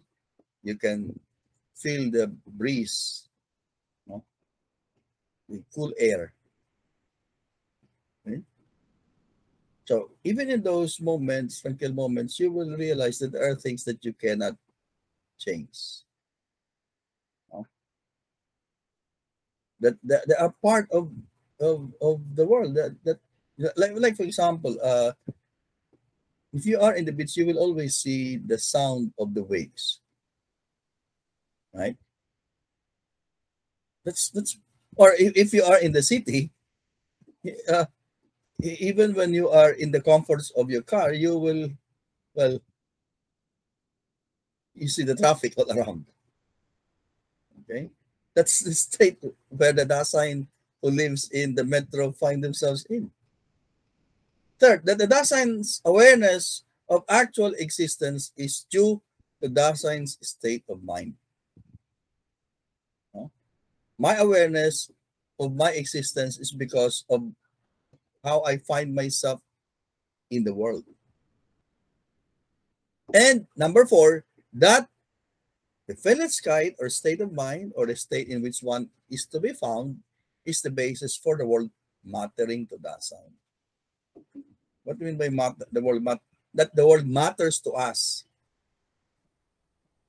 This present state where we find ourselves matters to us, matters to Dasein. It's important to us. Okay? So Heidegger means by the term the a priori existential by which Dasein has its moods. It means that the Dasein finds itself in such a way. That the Dasein finds itself in a world without being asked to be in it. So the world, we find the world to be like this. And we were not asked if we want to be part of this world. We are just thrown there. Okay? We were not asked before we were born if we want to be born in this very chaotic world. But we find ourselves here. And it matters to us to be here. Okay? So the state of mind is the mode of awareness of the actual. What really is the world? What is the actual world that we are in? It discloses the actual state of the Dasein in the world. However, to be disclosed doesn't mean to be known as such and such this thing, but rather it discloses or reveals the fact that the Dasein is in the world. And therefore, this state of mind discloses Dasein's actuality. It reveals how we are in the world, the actuality of this world. The state of mind is the ontological existential structure, and the ontological manifestation of this is mood. Ontological, meaning, again, in the practical side, how do we experience this state of mind? How do we experience this actuality? We experience this actuality through our moods. And mood, as Heidegger explained it, is our attunement to the world. We are attuned to the world. So we are, well, because we are already there, our mood our mood should be that we are attuned to the world. So the mood reveals my state as it is in its truthness. It emphasizes the unchangeable. the actual. It discloses how one is, how we are faring, how we are. No, the mood reveals to how the Dasein deals or comports himself with his actual state, with his actuality, with his facticity. Okay, so for example, if if we live, for example, uh, in a local in the province, for example, and this is how things are in the province, for example, it reveals our state. No, like for example, here in the city, it likes we are always in a hurry, right? It feels like time is always racing, and we have to be attuned to it, right? That's how life is in the city. You go home or you go to the province, it's a different thing. It's a different state. Uh, Time is rather slow. Okay, you are not always in a hurry. You take, you know, you are you feel comfortable. No traffic. See, no pollution. Hmm? So it's a different state. It's a different actuality. So a different. So you have different moods. You have different attunements, so to speak. Okay. Now, fear provides an example of how a state of mind reveals the actual mode of the Dasein. Fear. It is the one. It is one of the ways in which the Dasein relates to the givenness of its world. It is an important revelation how significant the world is to Dasein, or how the world matters to Dasein. That the world matters to Dasein. Why are we afraid? Why do we feel fear? Well, if things do not matter to you, why be afraid? We are afraid because things matter to us. So fearing is possible because our existence, that it, my our existence determined by a concern for what is or actual. Okay? So the moods, the attunement, our fears reveal how the world matter to us, how the actual, matters to us. Now the second is verstehen. Verstehen is translated as understanding. If Befindlichkeit tells us about our actuality, how we are, how we are faring in the world, how things are in the world, Verstehen reveals to us our possibilities. So if Befindlichkeit tells us the factual, the actual state of affair, Verstehen reveals to us our possibilities. What can be, what we can do, what we can become. Now, the analysis of Verstehen is important for three reasons. Number one, it provides us an account within the existential analytic of how Dasein is aware of its possibilities. Meaning, if the Befindlichkeit tells us or makes us aware of our actualities, the Verstehen tells us, makes us aware of our possibilities. Number two, it provides a basis for Heidegger's theory of interpretation, how we interpret. Because our understanding would be based, our interpretation rather, would be based on how we understand. And it provides basis for Heidegger's theory of freedom. Again, understanding is an existential, as an existential is a priori. and reveals the manner in which Dasein exists, just like Befindlichkeit sky. It should not be interpreted only in terms of the mind's cognitive activities. No, sometimes when you talk of understanding, you always think of cognition. No, to understand is to cognize or to know.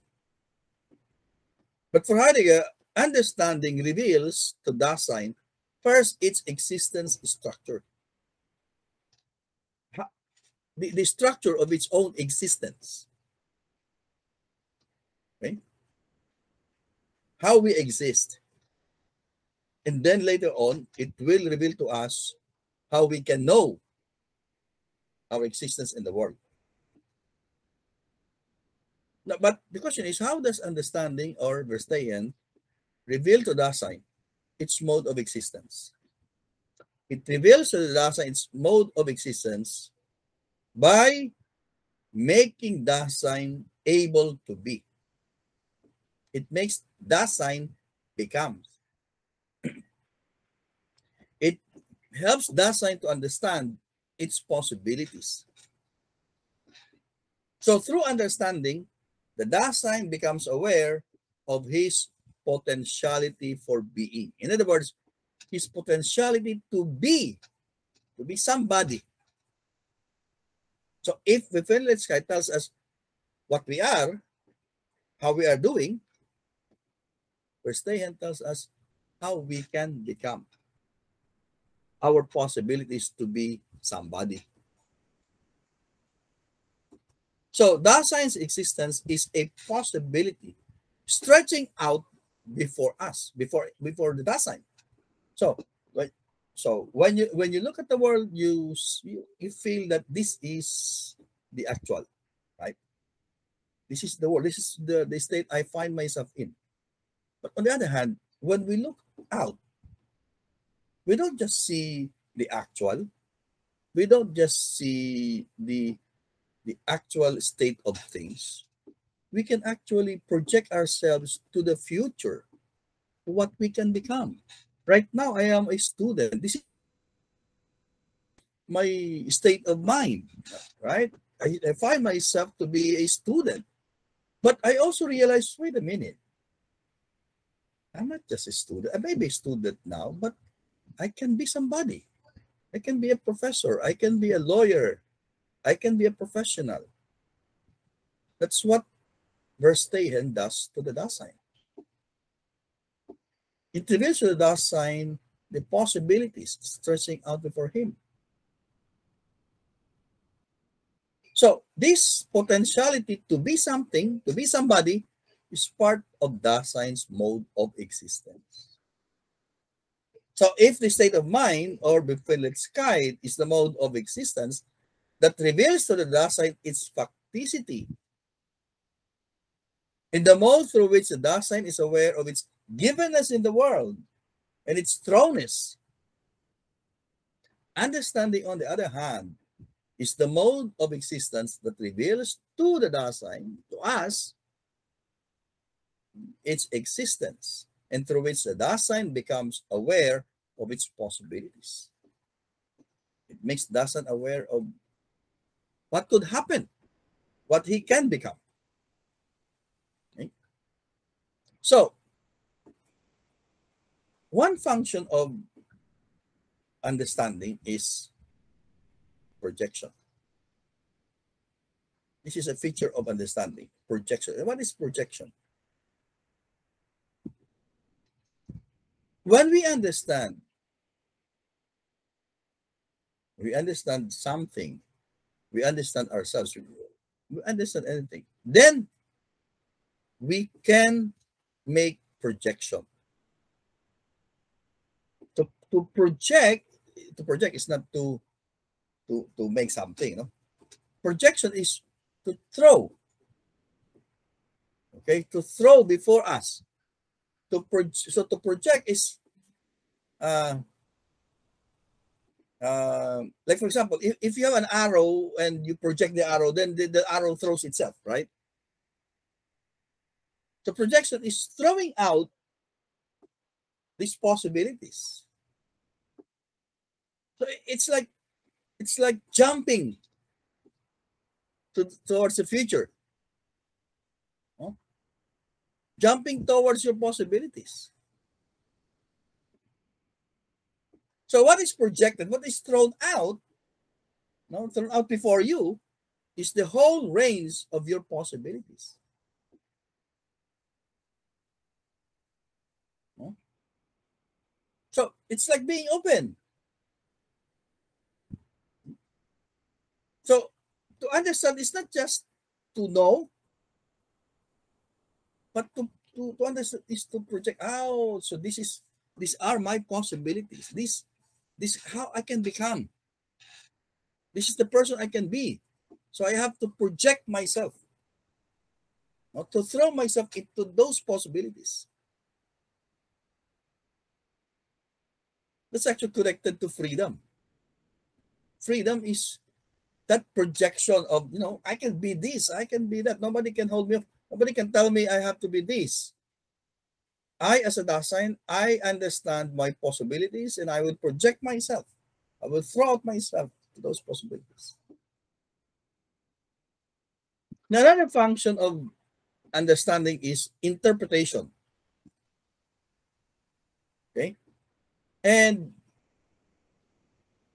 interpretation for Heidegger is the function of understanding that makes explicit what Dasein is simply because it exists. What does it mean? To interpret is not really is not to come up with something new. All right? To interpret is to make explicit what is already there. Okay? So if through projection, understanding functions by projecting the possibilities, interpretation is the working out of this projection. So these are my possibilities. I can be somebody. And I have to throw out myself to those possibilities. So how am I going to work out? I will do this, and like that. As this, for this, etc. So interpretation is the working out of this projection. If, for example, I will be a lawyer, so how do I work out the possibilities? So that's the meaning of interpretation, the working out of these possibilities of this projection. So the function of interpretation as working out of possibilities is to make explicit what is already within the range of human awareness. You're aware of the possibilities, so how do you work this out? So Heidegger here focuses on the ability of the mind to make explicit and to reveal what is somehow already within one's experience. So it's not to interpret, it's not to invent something new, but to make explicit what is already there. All right, number 3. Verb fallen. What is verb fallen? Fallenness. Sometimes you call this forgetfulness. If the Dasein is aware of its potentialities, or first, if the Dasein is aware of its actuality, of its facticity, and the Dasein is also aware of its potentialities or possibilities, the Dasein can also forget. No? It can also forfeit those possibilities. If the Dasein is aware of the importance of becoming, of freedom, of projection, it can also forget, it can also fall into forgetfulness. So verfallen is the non-awareness of the significance of what it means to be. When the Dasein is lost in the crowd. Okay? When the Dasein forgets its possibilities, And this is manifested, this non-awareness, this fallen, this forfeiture or forgetfulness, manifested in idle talk. Idle talk, chismis. In curiosity. No? Ososero, ososera, mga meron. And then ambiguity. Okay? Ambiguity, confusion, falsehood, fake news. See? So these are all manifestation of fallen or fallenness. And there's so much fallen. No? Fallenness means us nowadays. Fake news, right? Mis and disinformation. These are all manifestations of their fallen. Okay. Now, as I've said, so that's the meaning of to be. Okay? To be, the Dasein being there. That the Dasein has these existentials. Penelskite, Verstehen, and fallen. But we also said that Dasein is not just being there. To be there is to be temporal. To be in time. And Heidegger talks of the different modes of temporalization, of being temporal, in relation to the different structures. No? This in relation to being authentic or non-authentic. Medyo hindi naka-align yung aking presentation because I increased the size of the font. But you divide this into two: authentic, inauthentic. And there are three modes of temporalization. All right? The future, the present, the past. Or we can say the present or the past, the present, the future. It doesn't matter. So, with regards to the future, what should be our attitude, authentic attitude? In terms of projecting towards the future, we anticipate. We anticipate the future. That's the authentic mode of temporalization, anticipation.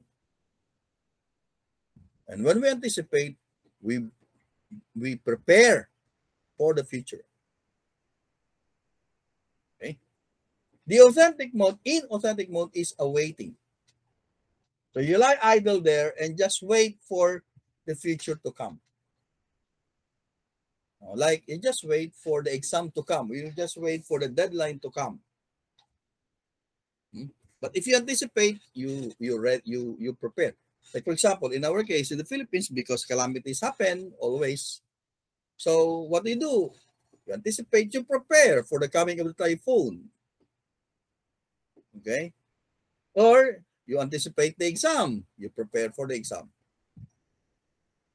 Inauthentic, you await. Lie idle and just wait for things to happen. In the present, what would be the authentic mode? Okay? In the present. Well, what do we do in the present moment? Okay? See, authentic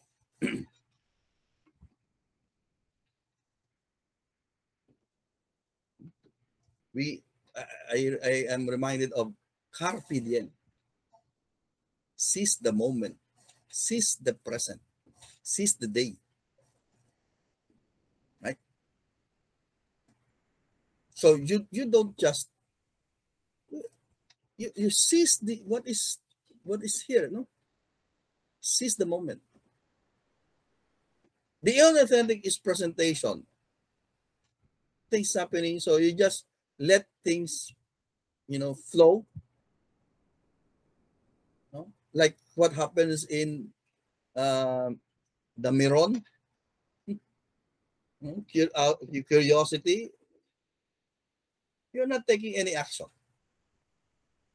Like idle there. Okay. And then the past.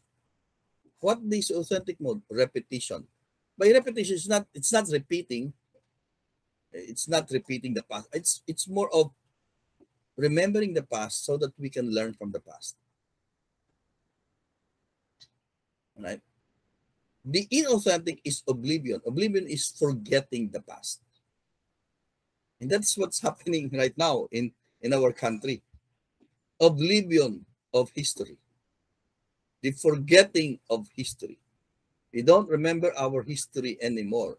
That's why we keep repeating our mistakes. Mistakes that we did in the past.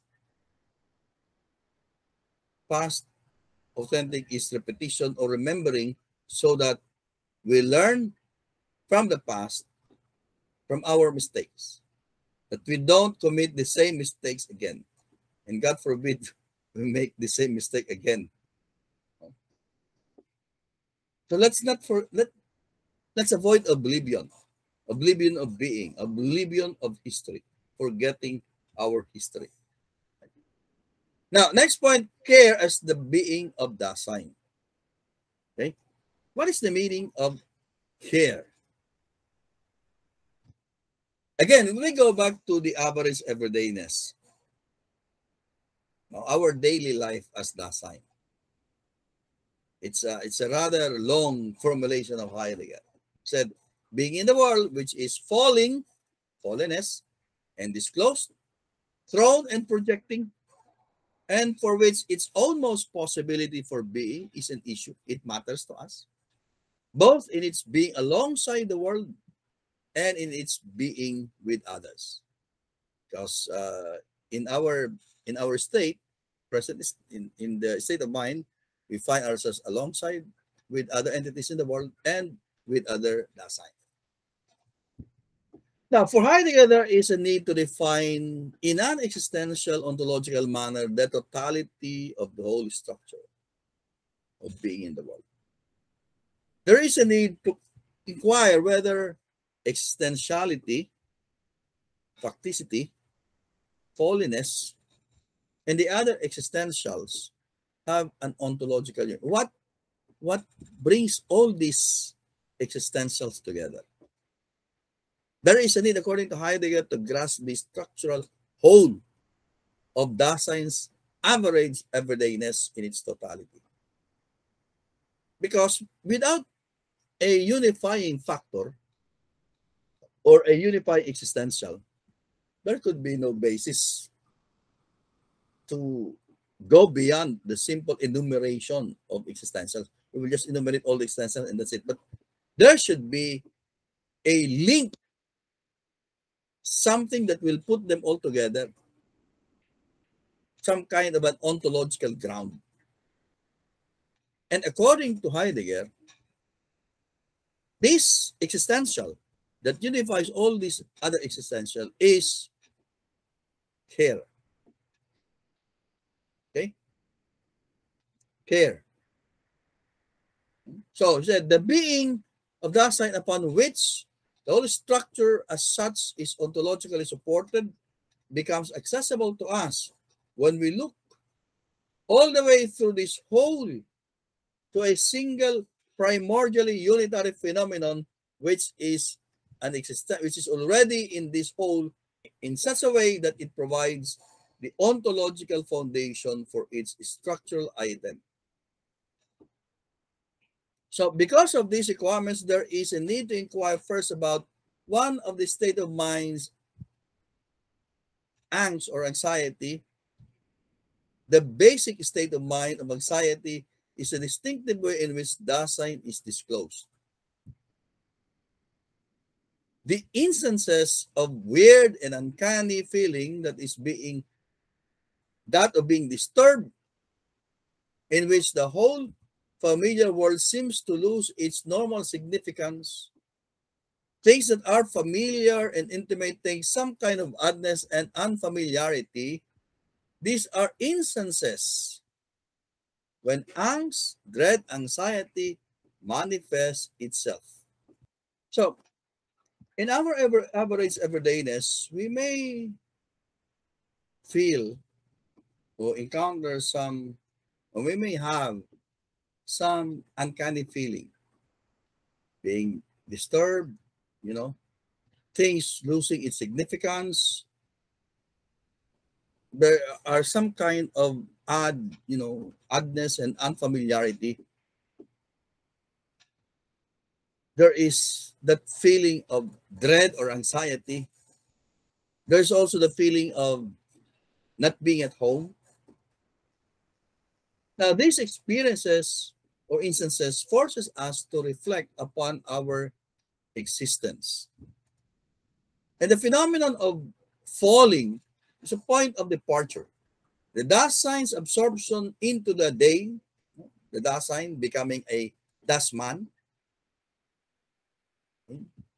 the Dasein fleeing in the face of itself from an authentic existence to inauthentic existence. There is always that feeling of angst, of anxiety on the part of the Dasein. So, the natural tendency of the Dasein is to turn away from all these odd, uncanny, dreadful, anxious experiences. But according to Heidegger, in the very moment that we turn away from these things, we are confronted with the fact that we are actually turning from ourselves. We are turning away from ourselves. So our turning away from all these odd, uncanny feelings is actually a manifestation of us becoming face to face with ourselves. So according to Heidegger, what bothers the Dasein is its own existence. So in this turning away, it discloses itself. Turning away from it discloses its being there.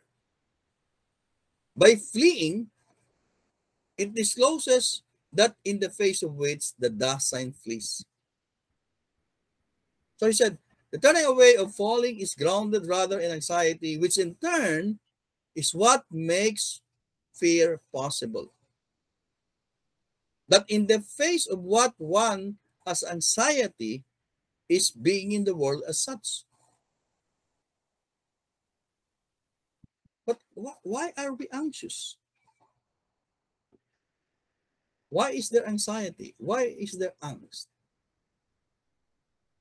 Because according to Heidegger, we care. We care for our existence.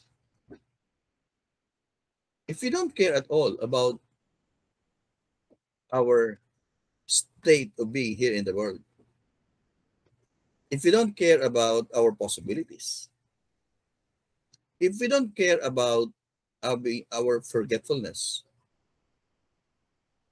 then we should not be anxious. There shouldn't be any anxiety at all. But why is there angst? Why is there fear? It's because of care.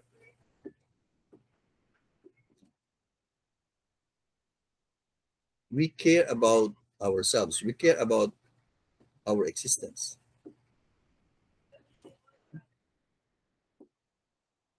So, the being of Dasein is care.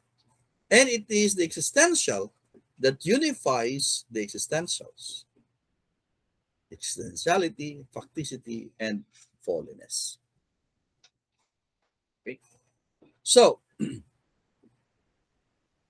there are two senses of care: to be concerned, okay, and to care for people. Concern about entities, concern about objects, no? That's Bersorgen, and for Sorge, solicitude, caring for people. So Sorge or care has two manifestations. We are concerned, or we care about objects, about entities, but our gadgets, and we also care for people.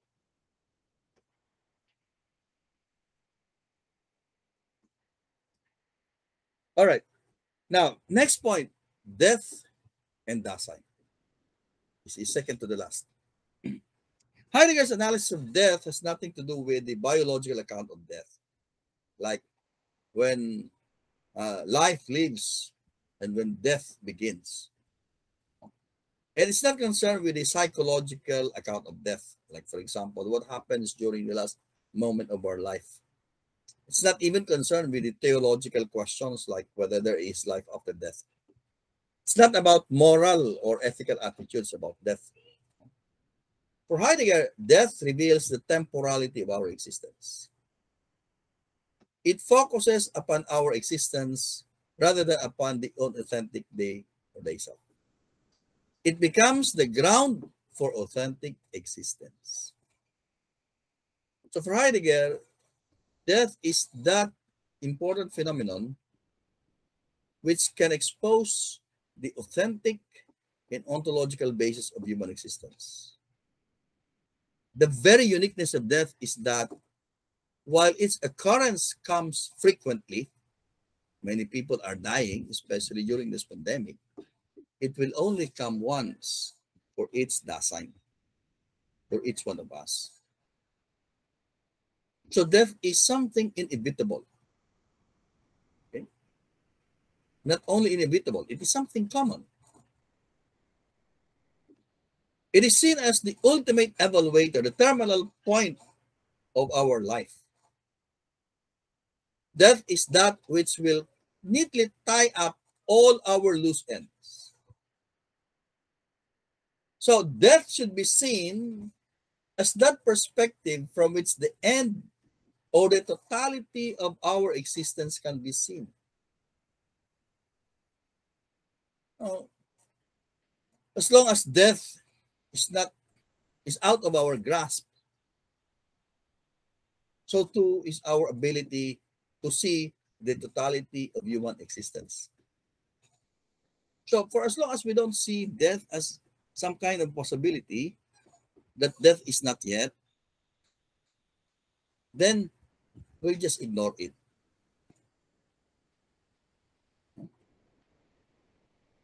Because you know, as long as we are alive, then we can still actualize all our potentialities. However, once death arrives, that would be the final possibility. So it's the ultimate possibility for the Dasein. Of course, we don't want to die yet, but we are all going there. The Dasein is not only being there in the world. The Dasein is also a being not there anymore. As long as we are alive, there is the not yet. But we cannot escape this ultimate possibility.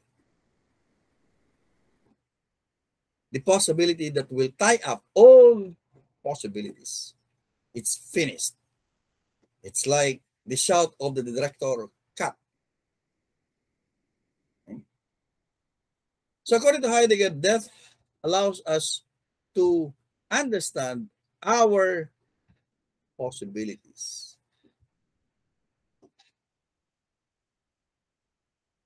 Okay?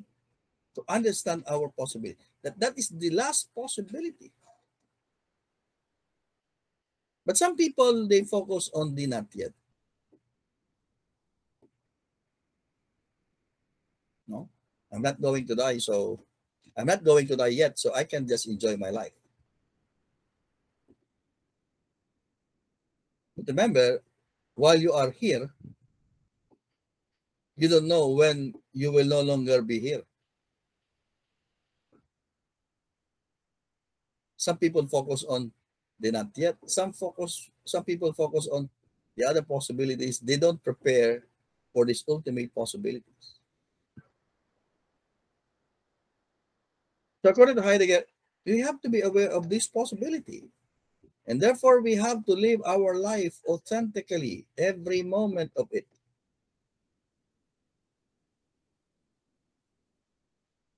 That's the possibility that will tie up all the loose ends. No more.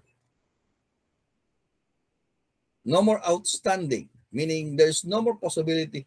Once death arrives, it will tie up. If our life is like a sack, a bag, when we are still alive, a lot of things we can put inside. When death arrives, it will tie up everything, and that's it. Okay? And your death is always, our death is always our own. Nobody can die for us. It's our own most possibility. It's something that we cannot avoid. It's something that is not chosen by us. It is part of our being in the world and part of our possibility. Of course, when we become aware that we are going to die, the mood that reveals it to us is dread. We dread death. But instead of dreading, we have to prepare for it. Okay? So, the final one characteristic of the meaning of death, however, is its fallenness. The Dasein tries to avoid a confrontation of the meaning of death. Try to avoid any discussion of it. There's a tendency on the part of the Dasein to exist inauthentically, to plot various ways to avoid a true understanding of what it means not to be, of what it means of what it means to die. So the day self, meaning that's the inauthentic self, try to convince us that death is not really our own. It trivializes it to commonness. The day self sometimes seduces us into believing that it is not our own, but it's our own. And it's always a possibility that we can never escape. So the authentic mood should focus not on the actual event of death, how we are going to die, where we are going to die, or how we can prolong our life, or how we can avoid death. But we have to focus on its possibility.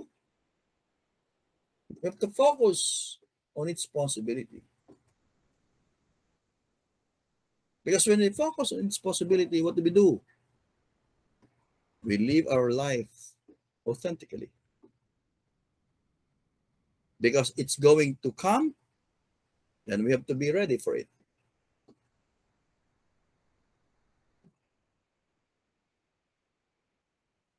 So we have to focus on death so that we can focus on our temporality. Someday we will no longer be here. And therefore, we have to make the most of it, the most of our life. We anticipate the future. We live the moment. Seize the moment. Okay, lastly, Dasein and truth. Truth as aletheia. So, we said that the Dasein is there, disclosed. Okay? Unconcealed, open, revealed. This discloseness of being of Dasein is what truth means in the most primordial sense. Truth in the original sense refers not to an object, but to Dasein.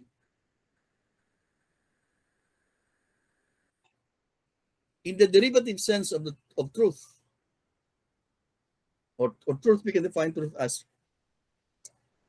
the conformity of the mind with an object. Okay? According to Heidegger, that definition of truth is a derivative definition or meaning of truth. It's not an essential meaning of truth. It's not that the mind conforms to the object. Because how can the mind conform with or to the object if the object is uncovered? How can we say that an object is true if this object is uncovered, undisclosed, covered? So the primary sense of truth, according to Heidegger, is aletheia. That means unconcealment or discloseness or being open. To be true means to be uncovered or to be unconcealed. And it belongs to the Dasein to disclose, to open. It's the Dasein that discloses entities, that allows entities to open itself. So the Dasein is discloseness, and it is this to the extent it discloses itself to itself. The discloseness of Dasein also points to Dasein as a throne project, as always already belonging to a definite place and time, and as always disclosing its own possibilities. So the Dasein, by disclosing its own possibility, is first and foremost being true to itself. So the truth as such is not something that is independent of Dasein. There is truth only insofar as Dasein is, and so long as the Dasein is, because Dasein is in truth, meaning the Dasein discloses and covers itself. However, as we have discussed, it is not always the case that the Dasein is always in the truth, because the Dasein can also forget, cover, close itself, meaning it can also be untrue. The Dasein can also fail to uncover entities, including itself. The Dasein can also fall. It can also be lost into the world. No? It can also conceal other things. Therefore, for Heidegger, there's no truth without Dasein. There would be no truth or aletheia without the world's discloseness by the Dasein himself. So the reason why we can have truth as conformity is because of the disclosure of the Dasein himself. Okay? So the Dasein is open to a world because of its essential constitution of being disclosed. Now, the Dasein does not determine the truth. It's only disclosing. It does not constitute, the Dasein does not constitute the essence of things. It simply reveals, aletheia, the essence of things. The Dasein is the site of this discloseness, and truth can only exist only as a mode of Dasein's being. So all truth are relative only in the Dasein's being. Relative in the sense that it is the Dasein that discloses.